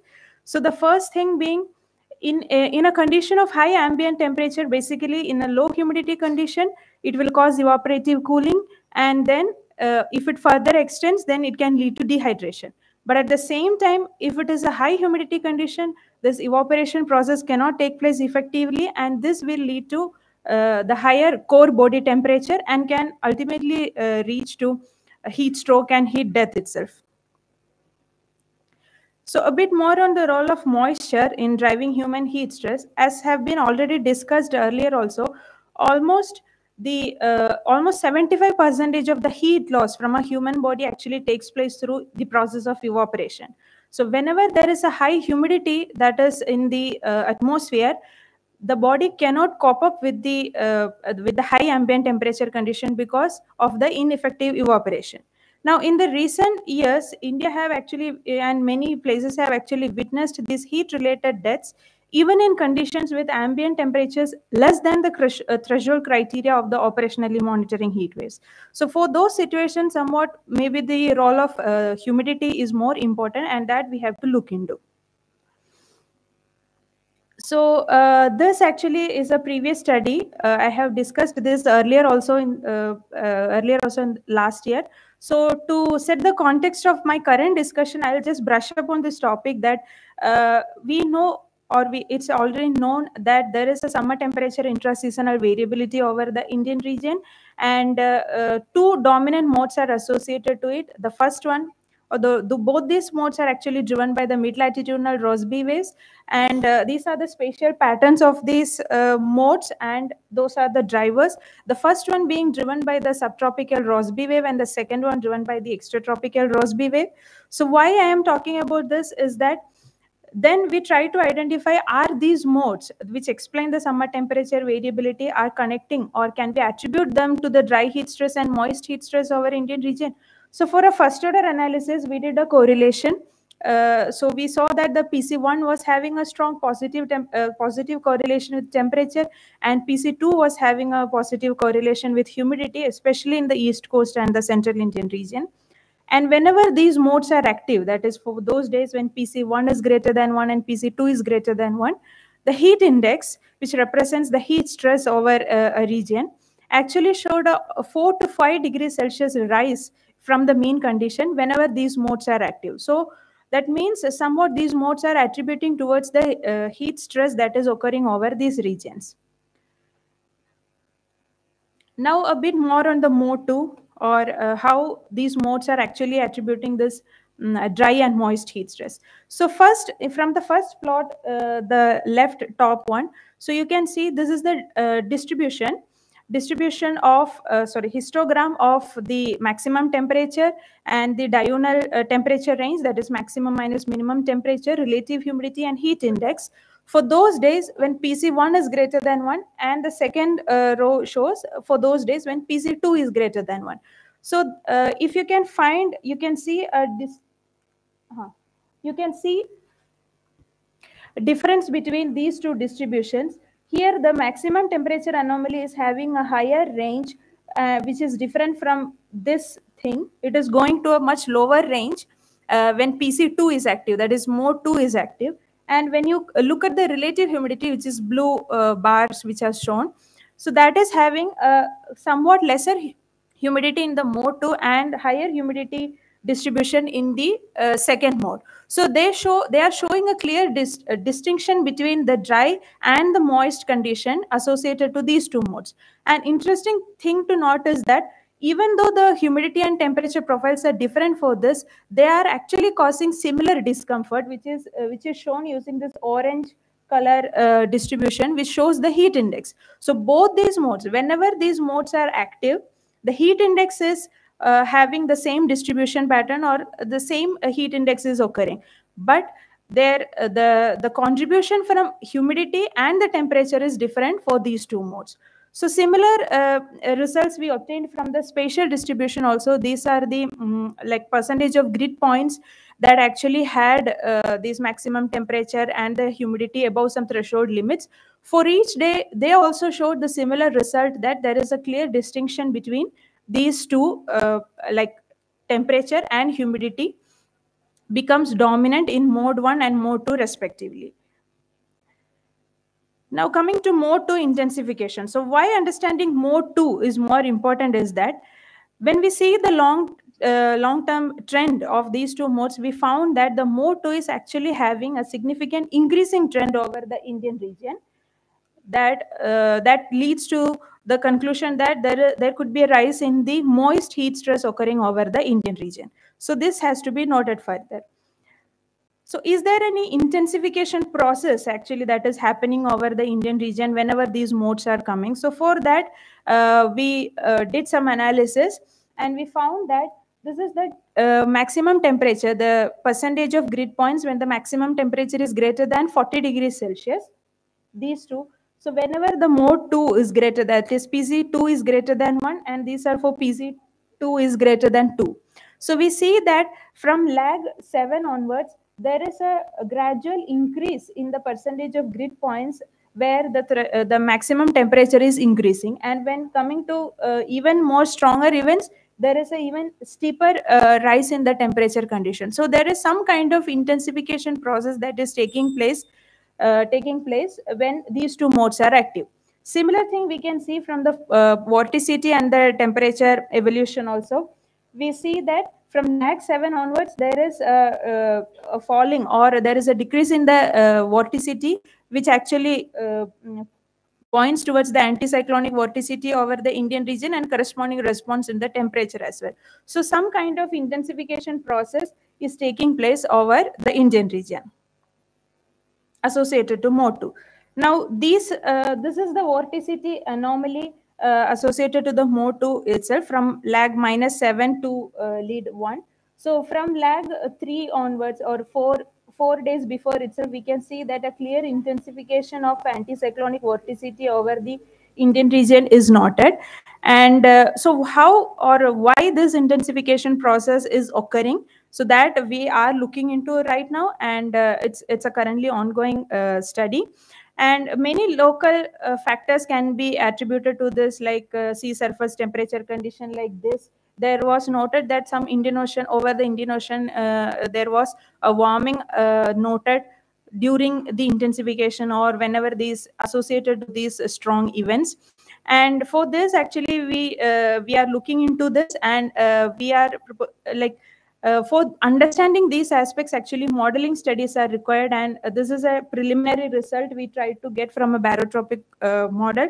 So from this, we see that when we give a source over this region, we actually see an anticyclonic vorticity persisting over the Indian region, and we have to look into how like these anticyclonic vorticity is actually persisting over the Indian region, or it is getting amplified. So for intensification, we are considering these two aspects, how it is like amplifying or it is persisting over the Indian region for a longer time.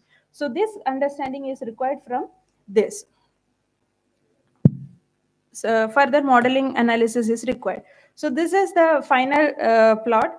So to since we have said that there is the mode 1 and mode 2 can be attributed to the dry and moist heat stress,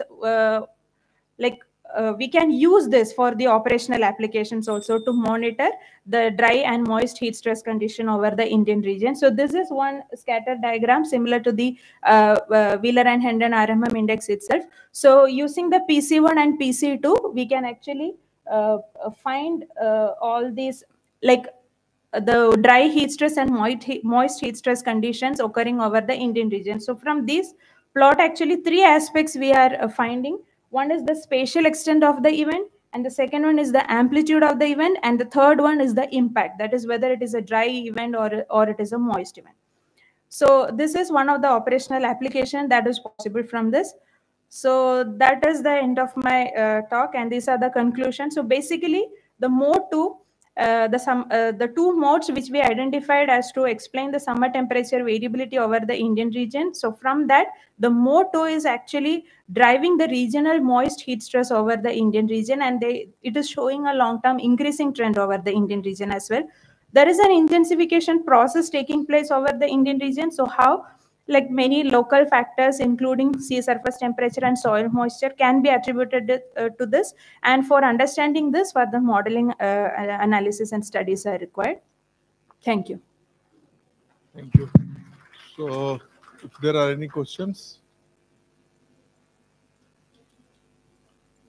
Okay, thank you. So, Satyapan, what we will do, we will break now. No, that we will take in panel discussion, because that there we can adjust. Yeah. Now that is not scientific thing, so we can go.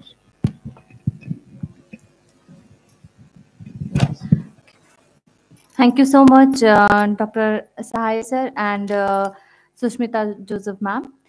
So to felicitate chair and co-chair of the session, I would like to invite retired scientist from IIMD Pune, Dr. B. Mukhopadhyay sir, to please come on the stage.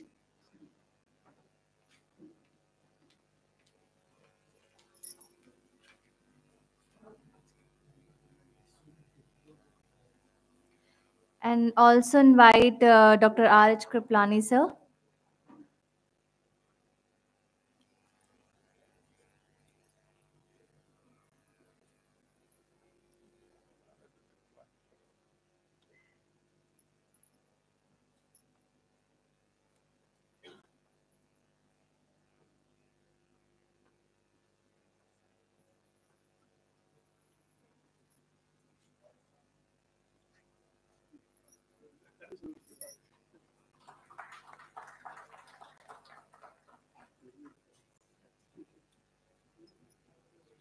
Co-chair of this session, Dr. Sushmita Joseph ma'am from IITM Pune. And we have a series of lectures in this session. So one by one, I would like to invite Dr. Roxy M. Koll from IITM Pune first. After this, Professor Joy Montero from IISER Pune.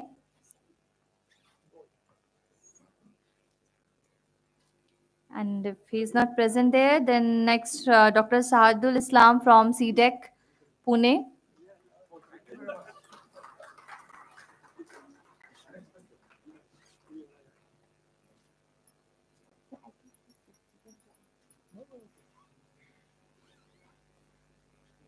And Dr. Bhupendra Singh from IITM Pune.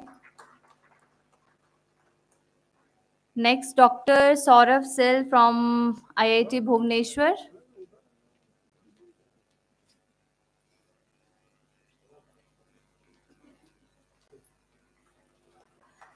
Next is Miss Aayushi Tandon.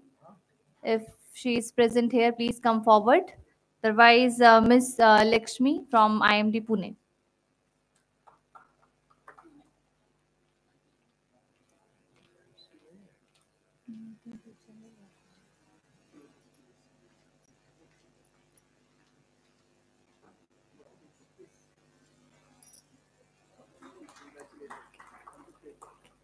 So thank you all the senior scientists and officials to join this felicitation event. Now we will have a tea break, and also along with this, the posters to be evaluated from the evaluation committee. So it is once again requested to all the students, participants and presenters to be present there in front of their poster placed outside. And we will again join here this conference room at 5 p.m. For panel discussion.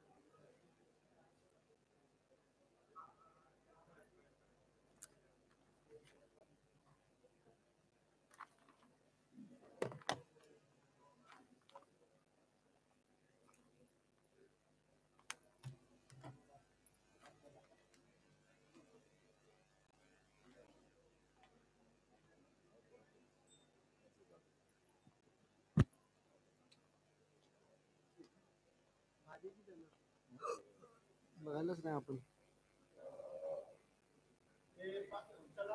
Press करून टाकलं केलं ना मी हा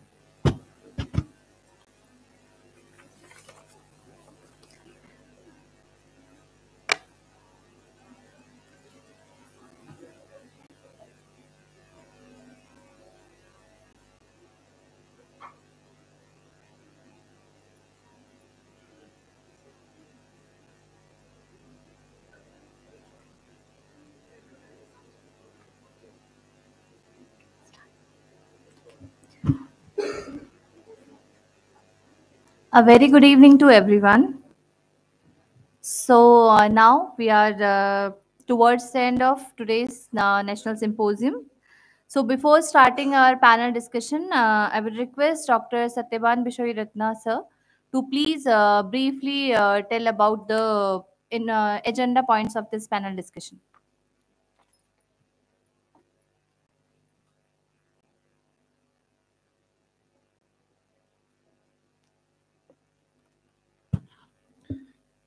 Good afternoon, everyone. Whole day today, we have a very intensive discussion on the various aspects of heat waves, science, its mechanism, and applications, and risk and impact on economy. So at the end of this session or end of this day, it will be good to have some concluding discussion, or it will be good to have a take opinion for all the participants and the panelists to say the final remarks on this panel discussion. So on these aspects, the committee member have identified 3 important topics to discuss that I am going to say. Then we would like to invite the 5 panel members and the moderator to the stage so that we can discuss on these aspects. So the first point we would like to discuss regarding this heat wave is there is an importance of upscaling the heat action plans and minimizing the mortality and morbidity, which is a most priority at this stage. And the second point we can say is we also need a more comprehensive assessment of the impacts of extreme heats. That includes the data of the health parameters and the urban heat islands. And the third point is, as India is about to launch the National Framework for Climate Services, which the Ministry of Earth Science is leading in coordinate with the different ministries. So it will be good how NFCS can help to minimize the risk associated with the extreme heat, which required a collaborative effort or a multi-institutional mechanism. So that the third point we will discuss, that how NFCS is going to help the other 2 aspects we have discussed. That is the one, the reducing the mortality and morbidity. Another is the how to assess the impact of extreme heat and the availability of health parameters data. With this, I request Dr. Asa to invite the panel members and moderator for this session.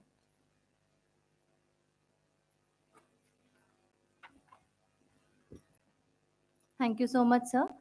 So for to start this panel discussion, I would like to invite our panelist for that. So I would like to request to take the place on the stage, Dr. R.K. Kohli, sir, Dr. R. Krishnan, sir, Shri S.C. Bhan, sir, Professor Purnima Das Gupta, ma'am, and Professor Rajshri Kotharkar, ma'am.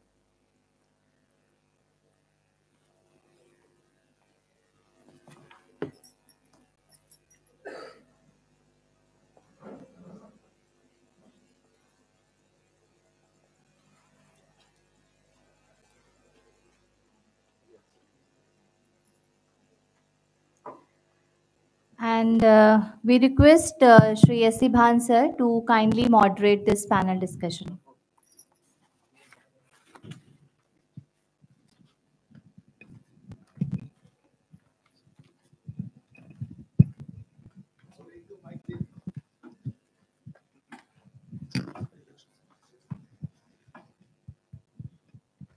Thank you, Dr. Asha. I welcome all of you to this final session of very exciting day of discussion on various aspects of heat wave. So in the concluding session, Satyavan has given some tasks to me, some of the points. So I have all those points, and one by one, maybe I'll take these points to the panelists here, and maybe then the delegates in the hall can also intervene after the expert provide their views. So considering the expertise of the people here and seeing a long involvement, The first point Satyaban told with the upscaling of heat action plans. We have some heat action plan in the country. Some of them are city specific, some of them are state specific.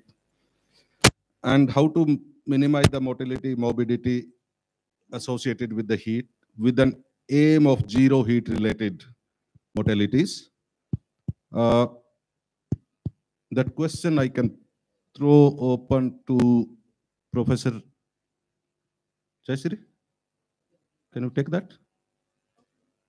Upscaling heat action plan and you can give it. It's working. You can take this. This is working.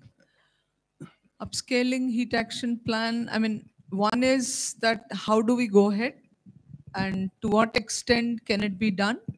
I think the short-term framework of heat action plan can be taken up to multiple cities and multiple states. Rather, I would say can be taken to the various climatic regions also. So I would say that the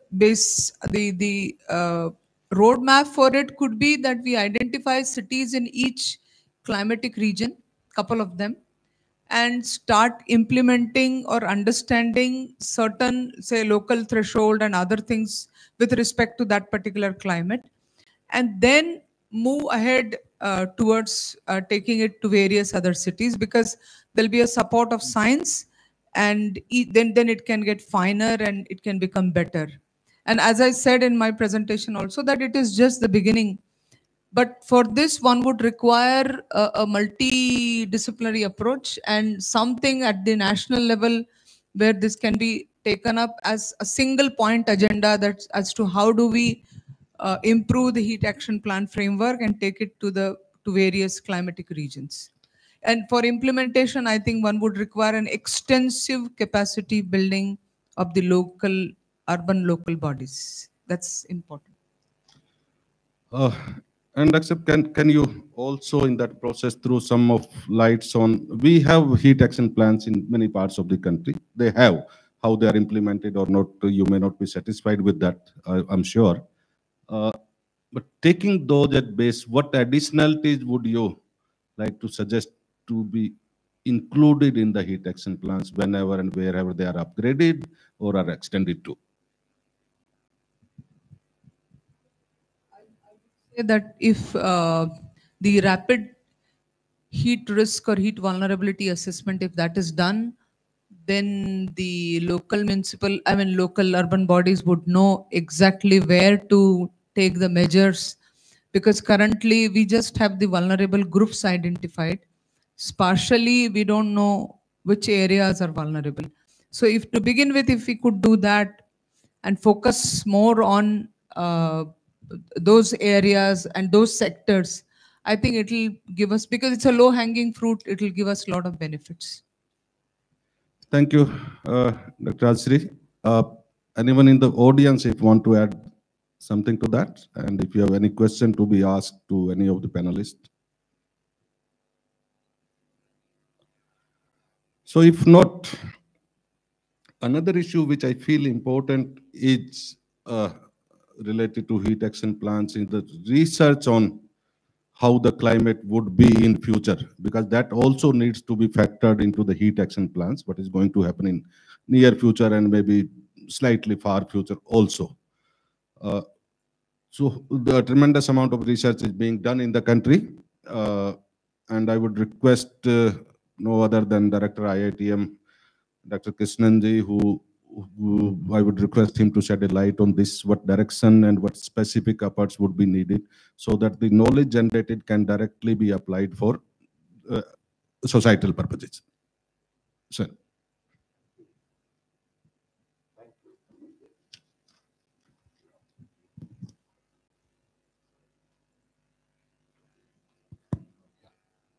Thank you, Dr. Pansab. First of all, I want to congratulate all of you and congratulate IMSP and thank you all for participating. I understand this was a very, very productive and meeting with a lot of stimulating discussions. I'm sorry I could not be part of this meeting due to various commitments.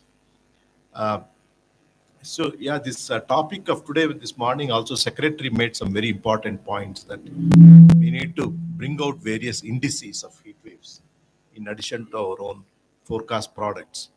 As far as the research is concerned, so one is making the long-term projections at high resolution. That's what we are also planning. So IITM is already preparing for the CMIP 7. So I think heat wave is one of those things that definitely we will assess that, and already some efforts are going on. But from a more practical point, this short range and medium range, extended range forecasts of heat waves and developing various indices will be very, very important for even the heat action plan.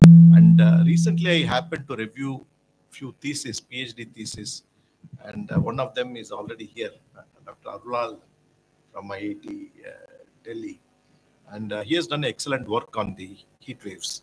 I think he presented on the atmospheric blocking, and so there are different ways of looking at the heat waves. And he also, on one of the chapters, I think he assessed heat waves using because usually they infer from the station data, the heat waves. But once you are using the models, like the CMIP models or climate projection, there's a gridded data product. So I think he has used the logic by Sushmita et al., which was developed for the heat waves. Is that correct? She applied the same logic for the climate projections and trying to assess the extreme heat waves. So a lot of work is already from the research I'm seeing from India, it is already coming out. Likewise, IIT Roorkee, I also evaluated a PhD work on the compound extremes, not only heat, also precipitation. And so many groups in India are already working on this problem. And so with availability of more data sets, and so this research is, it's going to gain momentum. And people also realize that using the gridded data will not give the same results like the station data. So now they are also trying to use wherever observations are there, they will use the gridded data and use some AIML techniques. So for the past period, and use that knowledge to make projections in the future. So that could be one potential opportunity. So observations are going to become very important. And also there was one more recent paper by IIT Delhi on the extreme heat wave in Pakistan in 2022, which later on many places experienced temperatures like 50 degrees, and also North India. And later on there was heavy rainfall, flooding, glacier melt.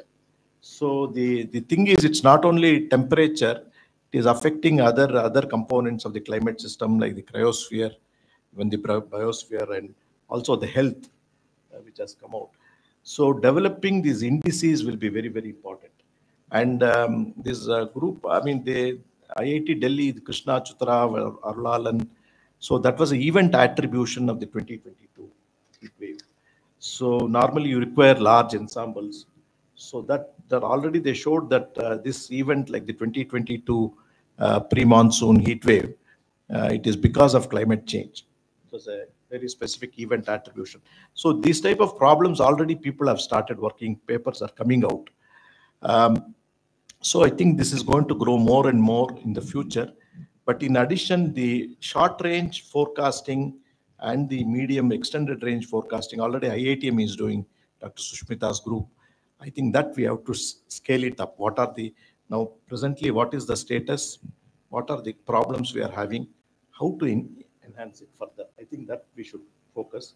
And that is going to provide an input to all this heat action plan. When you're talking about a city level. So building that capability will be very, very important. And monitoring what is, because it's also related to the melting of the glaciers and the formation of the glacier lakes and outflows. Because this came out even in the 150 years of IMD. Because of the heat wave, the GLOFs are going to increase. The other one is the health impact and also cloud bursts. So I think, trying to see the connection between the GLOFs and the cloud burst and its linkage to the extreme heat is going to be important. And for this year, I think now already people are telling that This pre-monsoon heat waves are projected even from IMD. So we have to see what will be its impact on the monsoon. And also there are other things like soil moisture changes, because last year many places were dry, rainfall was deficit, soil moisture was dry, and so it's going to be interesting what will happen to the lightning activity. So this year it will be interesting to see. And so a lot of research is there, and so observations, modeling, and developing new analysis techniques, and R&D is very, very important. We have to definitely, it's already happening. I'm very happy to see that so many IITs, IISERs are doing. We really need to scale it up because it is happening at such a fast rate. Even we are unable to catch up with one extreme to another. So a lot of work is needed, and I'm sure a lot of youngsters are showing promise, and I'm sure that there's a lot of hope. Yeah. Thank you very much. Thank you, sir. Thank you very much. Thank you. And next step in management comes that we should know how and what does the heat and hot weather has the impacts upon. So assessment of the impacts and maybe vulnerability, including motility, morbidity of different sectors of society, loss of productivity, and other economic burdens associated with heat waves. And we have a specialist person from Institute of Economic Growth, Dr. Purnita. I think she would be the most appropriate person to respond to that. Ma'am, please. Thank you. So in terms of economic impacts, as we know that there are many pathways between heat health and the economic consequences. And these pathways and there are different, and these have implications of costs and risks, which can differ a lot depending on the scale at which we look at it. So perhaps it's different for individuals and communities. So to give an example from some work that I did, so there were cities which had passed regulations to halt work during certain hours of the day, where particularly for outdoor workers. And one of the things that came back while doing stakeholder engagements was that the workers themselves were not very happy. In some instances, they were being compensated to some extent for the number of work hours lost in the day. But what they were missing out on was overtime, because there were no more hours left during the day to earn overtime. And depending on where you are in that income earning ladder, that becomes an issue, because you cannot get more than 8 hours once you take out those hours when you restrict work. So that's an economic consequence. And you may ask, who bears this cost? The other individual or community level costs that came up in the same piece of work was that particularly women said, to compensate for those 8 hours, they work in the evenings, takes away their time from domestic work and time spent with children in the evening. And it was interesting that some of the respondents said that in any case, we are not very well equipped to guide small children in their homework, but now it's virtually impossible. We all hire tutors. Now, I do not know to what extent this is something true or not true and how many people are impacted like that. But it was an unexpected narrative that came back to us when we had gone in with the mental framing that this is a great thing that has happened. And we all agree still that it is a good thing to reduce exposure to this hazard of heat, right? But there are economic consequences. The reason I bring this up is because we have to remember to the next point where we need to invest, where there are costs involved. is that vulnerable populations are also crisis-oriented. Often vulnerable populations, when defined by income, are people who are actually putting a lot more focus on things other than heat. So capacities have to be built, constant reminders and awareness and communication has to be done. This brings its own costs for the system. From the systemic side, there are costs to be able to not only just have those plans in place, but to execute and implement those plans effectively. So some of the best examples and successes are when these are done, even when not just before the heat season, but done even when there is no heat season. That is what experience shows. So these are recurring costs. The third level of costs and economic consequences is to gear up the health system itself to be able to meet the increased OPD, inpatient, whatever admissions, treatment, care, ambulance, emergency ambulance services. It's a whole lot of provisioning. Anganwadi workers, to give them the, not just the skill sets, but also to give them the provisioning to support their activities, right? Because maybe you're giving a different sort of fluid intake.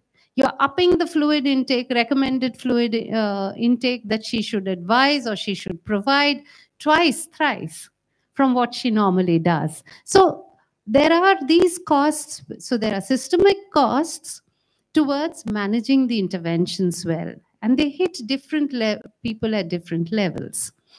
Finally, the next thing I would say is, though, that these are what we call public goods, right? There's a huge positive externality associated with risk reduction. And we want to harvest and harness this huge value for society. And realizing this value means that we should be willing to make this investment. And on one hand, of course, which means science investing also in cross-disciplinary, not both in individual disciplines as well as multidisciplinary, science, R&D, and policy science, policy implementation. These are also requirements, what we call soft financing, which is also something that perhaps we need to think about, not just for heat, but climate extremes in general. And right from how we build our heat indices, data sets, capacities, down to how we implement our policies. That is one. The other is that the engagement. There are costs, economic costs to engagement, but there are huge payoffs and values to society, which makes it worth it. There are costs of engagement. There are transaction costs, as we economists call it, but it's still very worth it, perhaps. If you do the cost benefit, it almost always comes out very highly skewed in favor of the benefits. So these are network costs. So networks of institutions bringing together different disciplines. Similarly, for a public sector, I think multiple departments getting into it, which we are seeing now. So the National Health Mission has incorporated heat into its mission statement and into several of the guidances that it is now providing. One of the things is, for example, I've started asking myself, can the HMIS system start reporting deaths by cause? It's fairly easy. The HMIS system is up and running across primary health centers and even across the primary, secondary, tertiary care centers. Small things can make a big difference to us as researchers who are trying to, unravel all these challenges. But I really thought, for heat indices, for instance, can there be age and place sensitive heat indices? Does a heat index have to be a heat index? This is my question. I don't know. Is it possible to make it more sensitive? But these questions are better answered if you can set up that network. The moment you said you would have a national climate services being launched, could one of the activities be just to put together a network of institutions from different disciplines? Thank you. Thank you, Dr. Pamita. Thank you very much. Anybody from the audience? You have an expert of economy, which I'm meeting for the first time. Formally, informally, I had some few discussions. It's a good opportunity for the younger lot. If you have any question, you can pose to her. Maybe Dr. Krishnan and myself won't be able to answer to those queries properly. So try to take benefit of that if you have any questions. So if not, and I thank Dr. Purnamita also, I had questions to be asked on mapping the vulnerabilities and education and awareness, and she has appropriately covered those points. So sector-specific vulnerability. And also different human-specific, maybe gender-specific, maybe age-specific, maybe economic status-specific vulnerabilities. And also based on their housing and economic conditions, they have to be mapped. Thresholds impacting their the motility and morbidity need to be established for any effective heat health early warning system. And then information needs to be sent to them. That brings us to the next question of, and also information, IMD is doing a good service, but is the information designed for the end users? Is it in their language? Is it easy to interpret? Is it to act upon? Those are real big questions. So with that question, I come to Professor Rupa Kumar Kohli. Sir, your take on co-design, co-production, co-delivery of customized information. And also I would request how the national framework which IMD is going to put in place, and you have been a good guide to that, how that framework can help in the overall heat management system in the country. Sir. Thank you. It's a very tough question, but I'll try to respond. Actually, I go back to this famous word, heat action plan. Heat is there always, and it is increasing, and plans are also there. We have volumes of plans on the shelves. But I think the key word is actually action. When you say action, you have to actually identify the actors. I think we also heard about the need for governance and urban planners or urban governance, etc. But I think we forgot the most important actor, that is the real people who are actually affected. So what are the actions that actually we can assign to individuals? See, we are heat wave or extreme heat is not something new that we are not familiar with. People are familiar with heat waves. And in fact, if I can take some time to give you an anecdote, 60 years back, when I was a small boy, our school in summer, just before the heat season starts, suddenly shifts its timings. Used to shift its timing up to start at 7 o'clock and end at 11. So you go home and then enjoy for the rest of the day. This was 60 years back. And in the morning, early morning, my grandmother used to give us for breakfast, just curd rice with a little bit of dry ginger mixed in it. So that means we had the capability traditionally to cope with heat. In fact, I also give you another anecdote. Our Prime Minister, I had the opportunity to attend a meeting in Ahmedabad when he was Chief Minister of Gujarat. While inaugurating a conference on climate services, he gave a very important message which is still in my mind. That is, the modern society is based on controlling nature. If it is hot outside, you find an air conditioner and cool. If it is cold outside, you find a heater and so you try to control nature. That is the modern society is developing in that way. You have glass buildings and all that. But our ancient, our traditional society, they were trying to live in harmony with nature. So in that process, a tremendous amount of traditional knowledge has accumulated. And in our mad rush for modernizing, we have discarded most of the traditional knowledge, and as if it is outdated. So what is required is that we have to revisit those traditional approaches and use our modern knowledge, advanced understanding, to actually see what is valid today and what is not valid today. And this was the message the Prime Minister gave us almost 15 years back. I think in that sense, I think today we had a lot of discussion, but there was very little. I think Rajshri referred to traditional knowledge in passing, but I think it needs a good focus to actually to go back to those traditional approaches to deal with heat.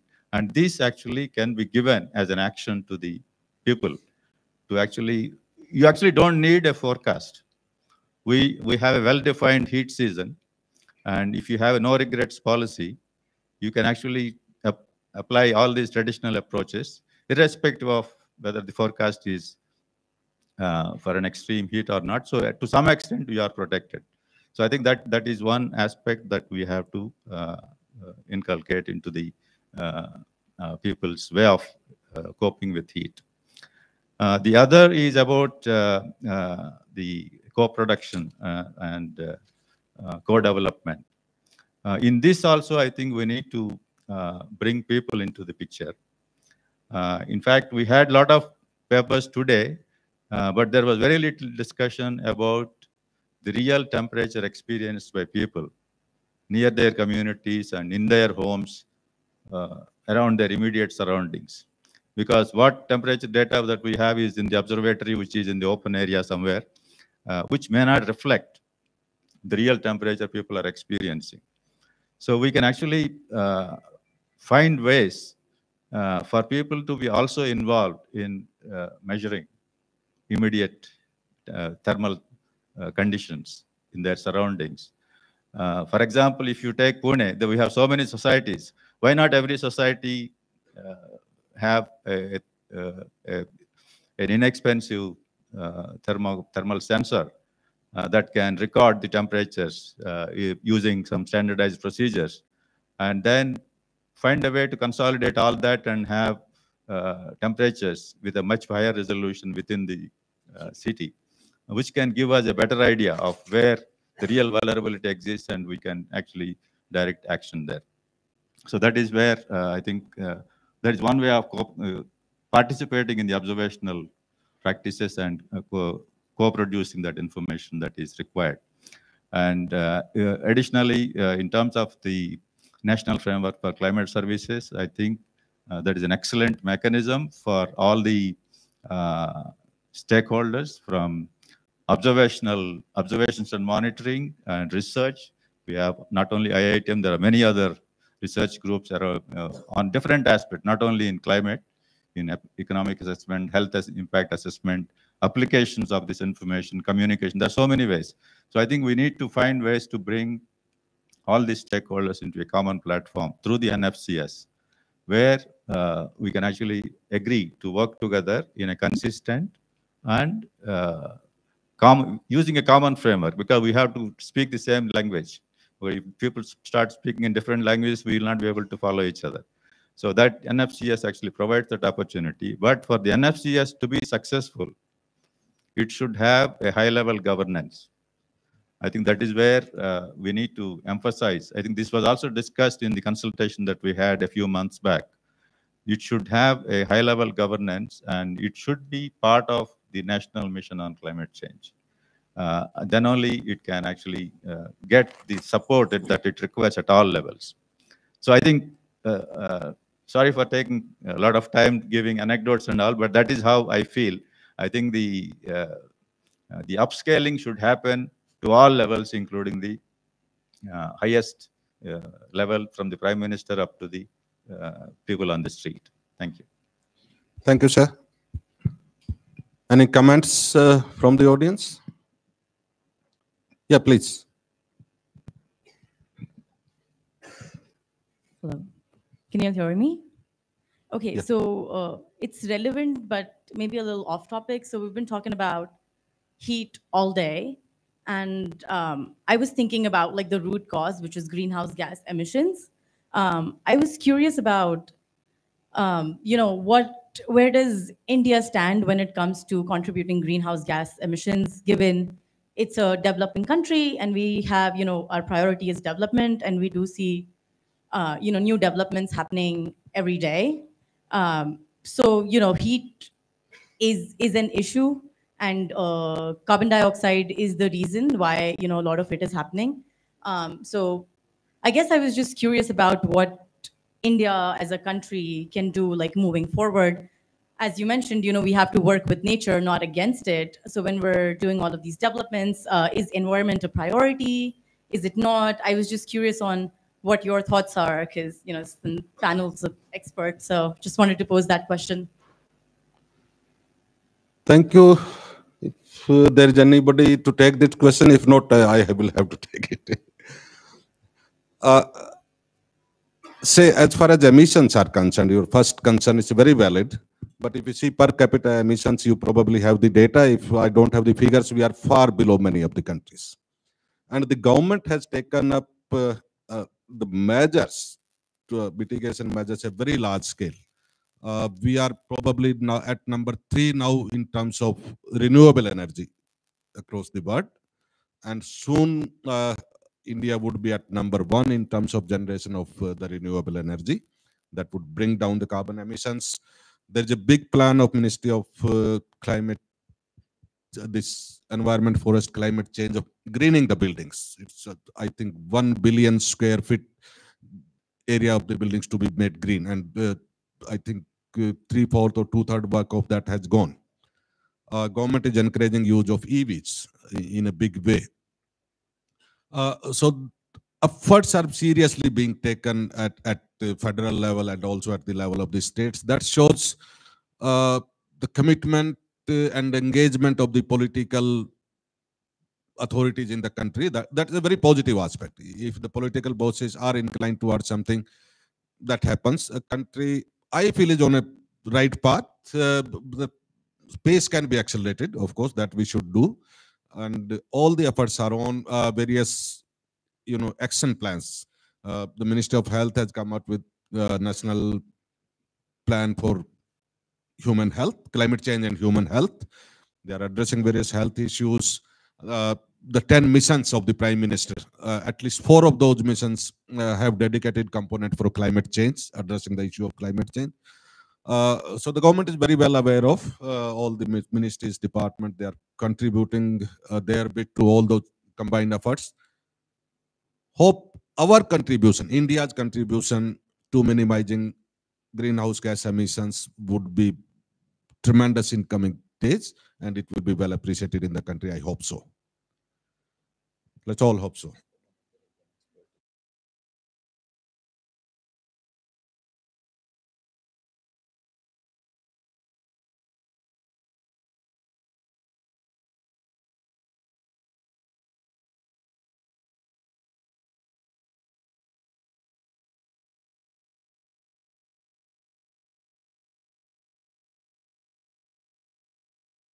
And this heat health interact, given the theme of this top of today's discussions. So as I think through, clearly reducing pollution has various pathways with reducing heat exposure, both indoors and outdoors. So if you consider reducing, and has mitigation implications with short-lived climate pollutants. And we know that we are very actively trying to pursue a reducing pollution prevention path now. So that's one pathway. The second thing I would say is about greening urban infrastructure. So greening urban infrastructure, again, has very many positive externalities with health and heat. The third thing I can think of, let me just see, I was just remembering.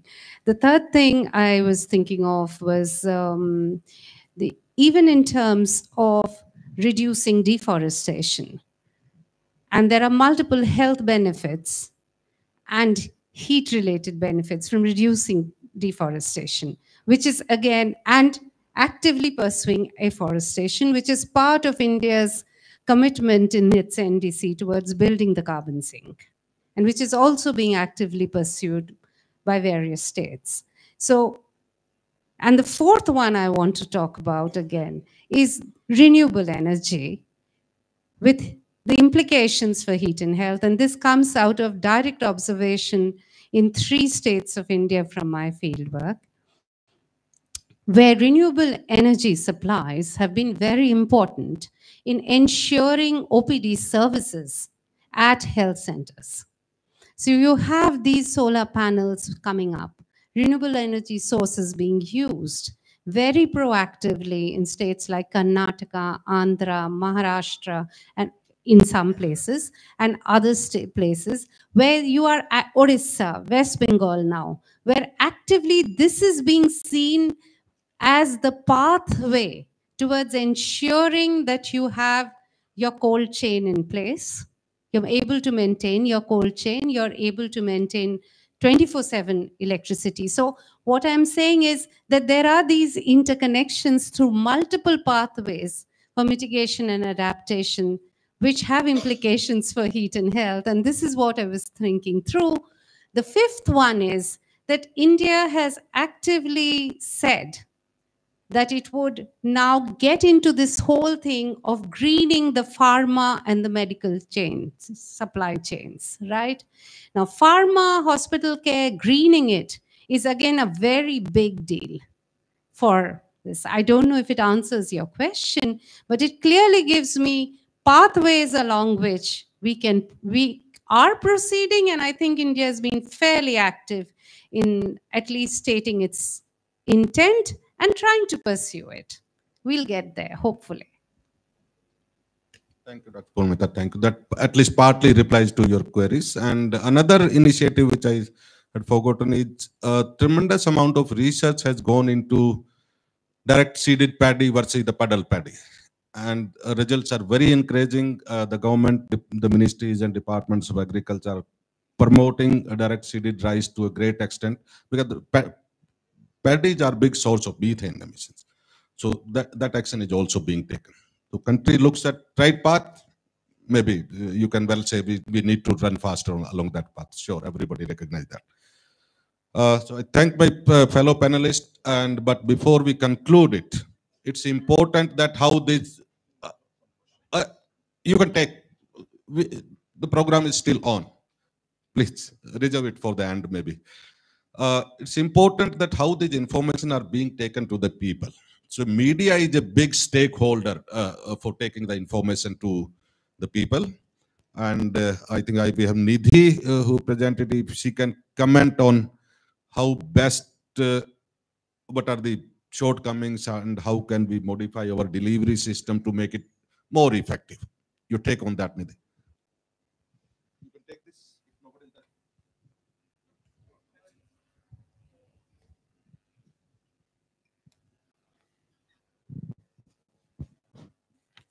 Thank you so much. I think regarding media perspective, since yesterday we've been hearing and looking at fascinating presentations with a lot of data, maps and everything. The real challenge is that a lot of times this conversation becomes like talking to each other. We are already talking to people who are already converts. The whole challenge is how do you take it out to people? And that's where the whole role of media comes in. And I strongly believe that in events like this or anything which is to do with meteorology or science, it's very important to involve journalists. I've been going through the presentations that were made today. I've made my notes. These are wonderful stories because journalists don't understand. A lot of journalists don't understand the kind of data that is presented and all. We're interested in stories. We're interested in human interest stories. So I think that's where there is still a gap between the scientific community and the media.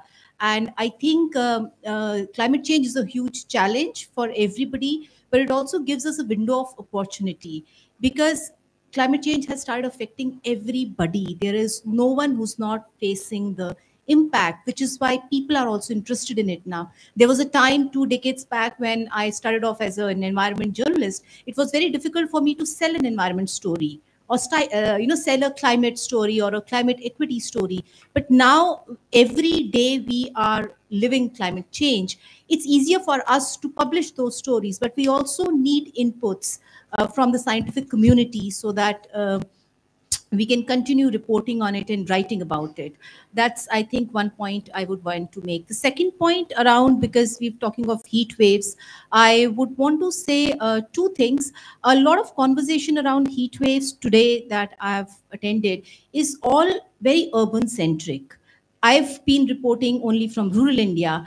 And unfortunately, we talk of rural India and heat waves only when people die in rural India. Like last year, Balia people died, and then suddenly everybody wakes up to, heat being a problem in rural India. Otherwise, whatever studies or models and all that were presented were mainly urban thing. We talk of urban heat island effect and all. Not saying that urban is not a challenge, but 2 out of 3 Indians still live in rural India. So I think it's very important for us to not forget rural India and not be reminded of rural India only when people, die there. And also regarding heat waves, I think we have oversold Ahmedabad heat action plan. I've been attending a lot of these meetings where everybody talks of heat action and all presentations only talk of Ahmedabad. Now, if I as a journalist want to report on it, my editor would tell me, yaar, Ahmedabad ke alawa kuch nahi hai kya is desh mein? So, it becomes difficult for me to sell a story, because are we saying that in this country, we only have Ahmedabad? Like from 2010, we are only talking about it. So it's important. Again, it brings me back to the first point that there's so much of research, there's so much of work happening. How does it reach media so that it also reaches people? So I think we need more examples beyond Ahmedabad now whenever we talk of heat action plans. I guess Jodhpur has a very good plan. I mean, that's what I've heard. Telangana is doing a lot of good work on cool roofs and all. So I think we should also include all that. And the last point for maybe to Indian Meteorological Society, I think if it's possible for you guys to have some kind of a regular media training program. Like, you have this 2 or 3 days conclave with researchers and scientific community. If you could have something like that on a regular basis with journalists, also involving vernacular journalists, I think it will do a immense service to this whole issue of climate change communication. That's all. Thank you. Thank you very much, Nidhi. Thank you.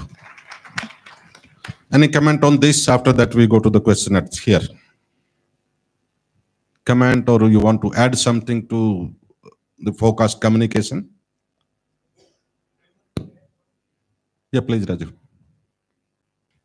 In terms of communicating the heat related action plan, like what we are now talking about urban, you are right. But as a scientist, science does not differentiate between urban and rural. All products are generated everywhere. One important problem we face is the verification of the result, or whether the feedback of the result. That if we find somewhere a heat wave is there, who is going to tell me that it is, yes, it was there?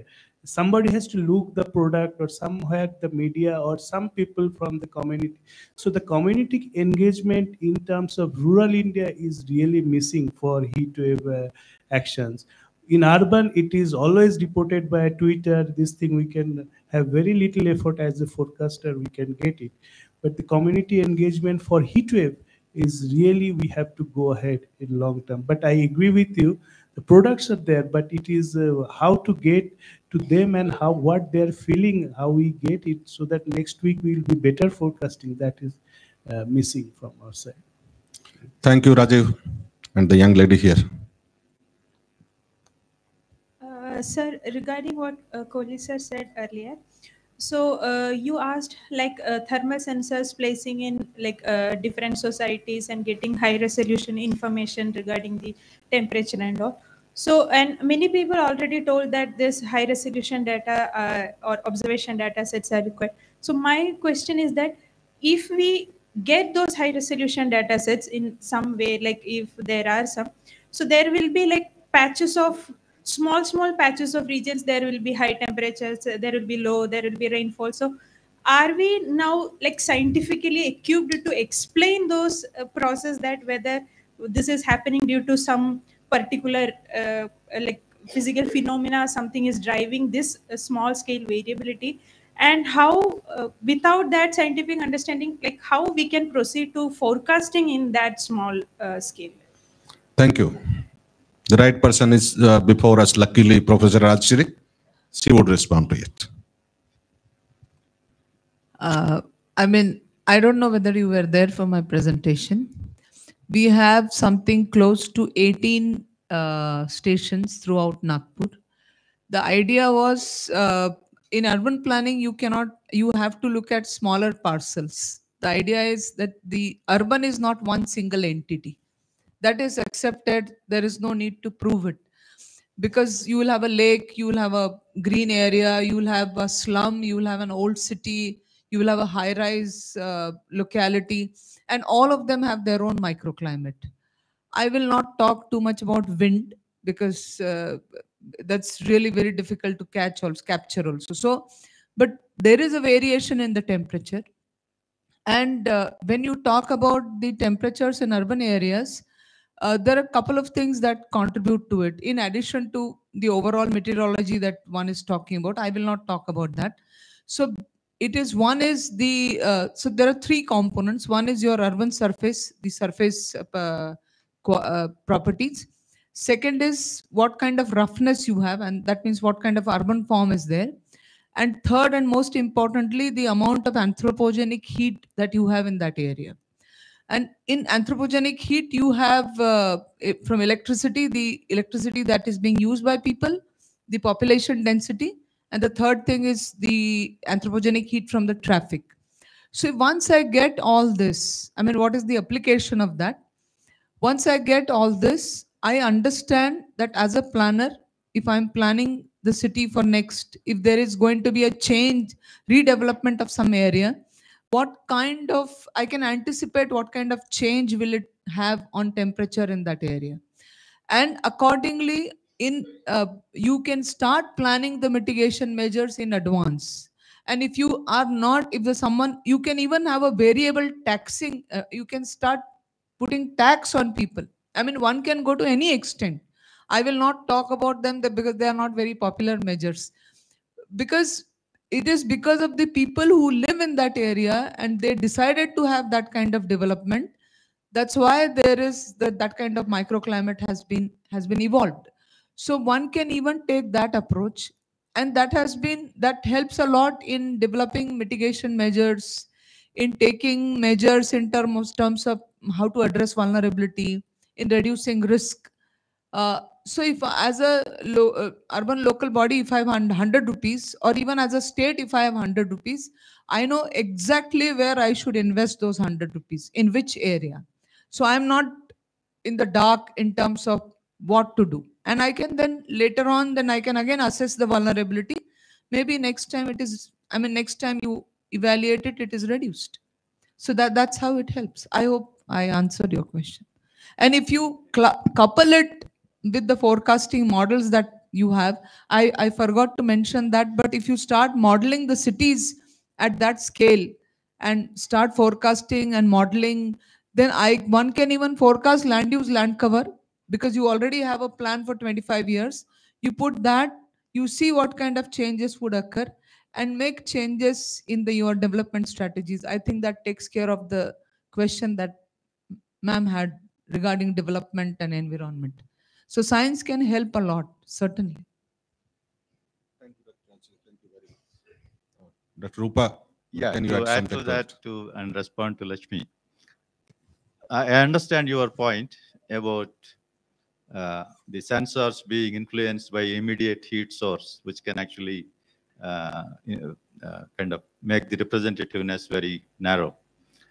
So in this context, what we need to do is provide guidance for locating these sensors within whatever locality that we choose, at what height it is to be done, and where it can be installed. For example, if somebody installs it on the top of a kitchen stove, so that's no longer valid. So that kind of guidance we have to provide to standardize that exposure. The other and most important thing is collecting the metadata. They have to document the metadata. So once you have the metadata and a standardized installation, I think it should be fairly easy to work out the patterns and eliminate these extraneous forcings on the thermal environment. But at the same time, it will provide us an indicator of the exact thermal environment that people are living in that can give us a better idea of what response actions that can be taken. Thank you, sir. So it's a problem after we get the model output. We have to assume that there is the output of the models, but underneath that there is an urban geometry. So structure of that geometry, the construction material used for that, and also the waste heat generated in different localities are the parameters. They need to be monitored. And if you know how is the structure spread over the Pune city, the model outputs then can be interpreted which of the areas would be warmer by what magnitude. And accordingly, the actions can be initiated, maybe long-term actions and maybe immediate actions if there is a threat. So it's a mix of science and society and urban planning and actions on municipality. Thank you, Lekshmi. Thank you very much. Any other comment, question? So if not any, I would really thank all my fellow panelists here, starting with Dr. Krishnan, Dr. Rupakumar Kohli, Professor Mukherjee, Das Gupta, I'm sorry, and Dr. Rajshri there. And I hope somebody has noted down the views given by the panelists there, or it's being recorded. So from there, it should find way in some of our recommendations. So the points which emerge, we need to, very brief notes what I could take while sitting here, that impacts and vulnerability needs to be mapped, thresholds need to be established, various indices to convert the meteorological information into impact indices need to be made, and threshold of those indices based on actual impact on the human beings, on their health, on their economic aspects of their livelihood needs to be quantified, and then focus need to be communicated in terms of those thresholds. Likely to exceed, what action should you take? And that also can guide us for longer term actions to be taken for mitigation purposes and also for adaptation. Probably we need to work on observation data in addition to the gridded data. Dr. Krishnan very rightly pointed out, but some of the information is lost while we grid the data. Those extremes particularly are moderated. Attribution studies are really important. We need to carry those out. And for economic impacts, we need to probably a number of studies through various economic pathways leading to actions and then reactions and then final impacts. And everything, every step has got economic implications. Those need to be quantified so that necessary actions and probably those impacts need to be projected also in future, taking the projections of the climate models. So impacts can also be projected so that the plans can be accordingly put in place. Capacity building is important. This is one aspect, awareness, education, capacity building. If you have to do one activity, let's do that. So unless a user is aware, he is capable to take actions, he knows the impacts, probably all our efforts would be negated by that one action. So that we should assign top priority, and that can start with media, as Nidhi proposed. I think Pune office would be doing something, Nidhi, for this region at least. And all IMD has got offices in almost all state capitals. We should do that. And user engagement is really important because information is to be used by them. So it needs to be designed as per their requirement, should be easy to interpret, sent through a medium which they have access to. WhatsApp has become very popular nowadays, and maybe other social media. But if somebody expert on that, I think we have about 50% of the population has got access to smartphones, nearly 50, maybe a percentage or two less than that. And in rural areas, it is even less. So that aspect need to be taken into consideration. We try to send everything through WhatsApp and internet and mobile. So the facilities available to the users need to be taken into consideration. And Dr. Rupa Kumar very rightly pointed out, we need to identify actors at different levels up to the last person who has to take action. Their role need to be very well defined, written in a document. Heat action plan, somebody pointed out there are many, but those action plans also are needed with roles and responsibility, and an auto rolling system has to be there in the country. You know, if something happens, a person he or she is expected to take an action because of virtue of his or her position, that action should start automatically. That kind of system needs to be put in place. And our traditional knowledge, Dr. Rupa Kumar very rightly pointed out, they need to be brought out, evaluated in present context, if applicable, should be applied. And then FCS, of course, is important, but that needs a governing structure. It's important to take benefit of the climate services. Unless it is structured, stakeholders involved, the impact will not be as good as they are expected to be, or they could be. There is a gap between media and scientists that needs to be bridged. And I fully agree with Nidhi that rural areas need more attention. I myself belonging to rural areas, they are largely, neglected in this discourse of heat, at least. It leads to a lot of fire in rural areas because of hot weather, during heat wave periods. People do get sickness. Maybe the local remedies are helping them. Maybe their impacts are not reported, neither to media nor to hospitals. They are somehow being locally managed. So they need to be within our radar as good as at the urban areas also. And high resolution data sets need to be generated over urban areas for heat island mapping, and also so that then those areas can be identified, actions can be taken at that end. So I thank all of you very much, and I thank my fellow panelists very much. Thank you very much, all of you. Thank you.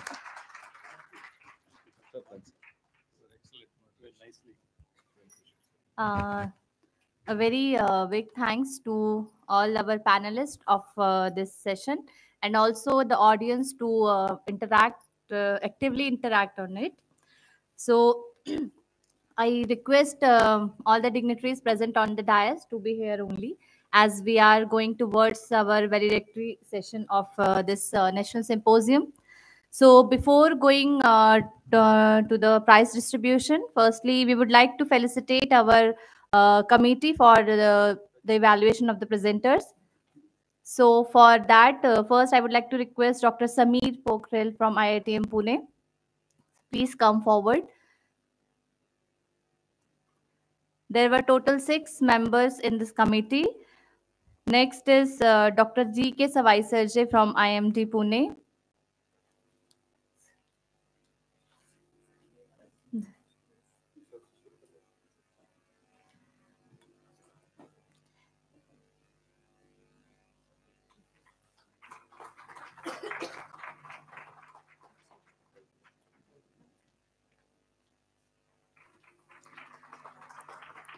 Dr. Medha Deshpande from IITM Pune. Dr. Prashant Pillai from IITM Pune.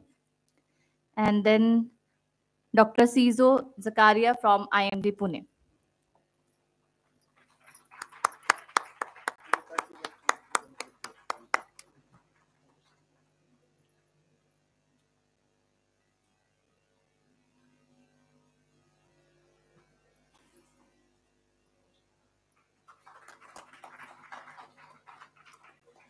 As during the previous session, one of our presenters was not there. So for that, once again, I request Ms. Aayushi Tandon from University of Petroleum and Energy Studies to please come forward.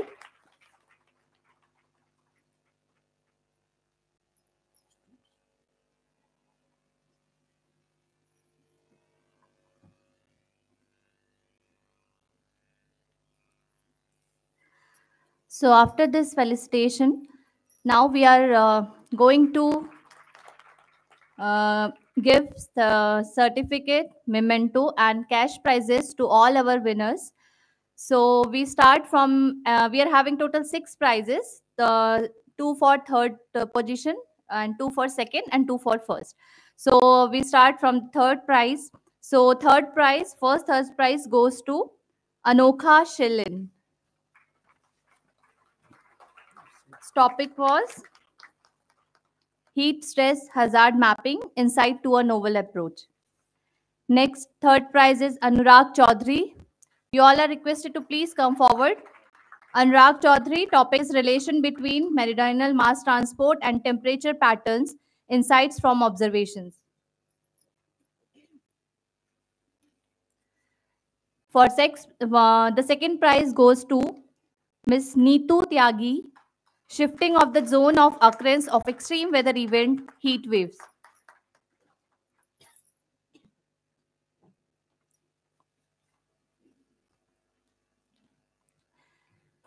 Next, second prize goes to Somdeep, and the topic is heat wave and its collateral impact and mitigation.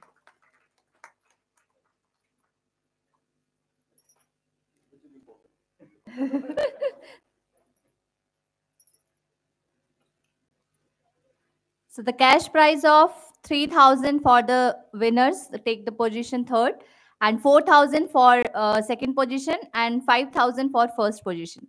So for first position, the prize goes to Zor Tukaram Chandrakant, and the topic is assessing the impact of subseasonal tropical oscillations on heat stress over the Indian region.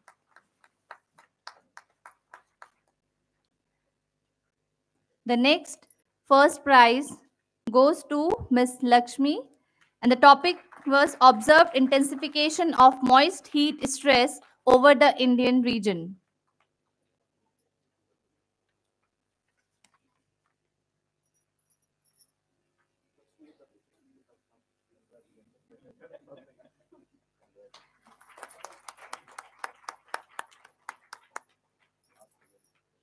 Please have a big round of applause, all the winners of these presentations during the National Symposium.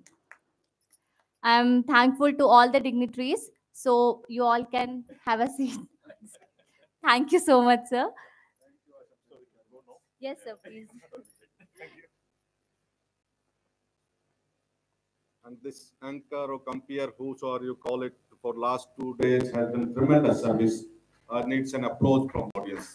Dr. Lasa, well done.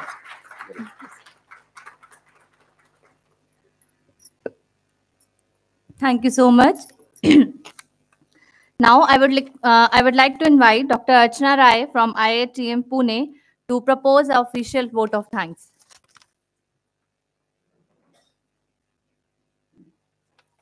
Thank you, Ashaji. Good evening to all of you. On behalf of IMSP, IITM, IMD, I would like to thank all the participants, IMSP members, senior scientists, students for their active participation and making this event successful. I would like to thank all the EC members of IMS Pune chapter and National Council members who have supported for this event. We are thankful to all committee members and volunteers for their tremendous efforts in making this event successful. We are grateful to LIP team, GA section and computer division for making arrangements for today's event. I also thanks all the industries and institutes who have supported for this event. Once again, thanks to all of you, and next year, hope we will have a good workshop as well as some symposium on another subject. Thanks to all of you.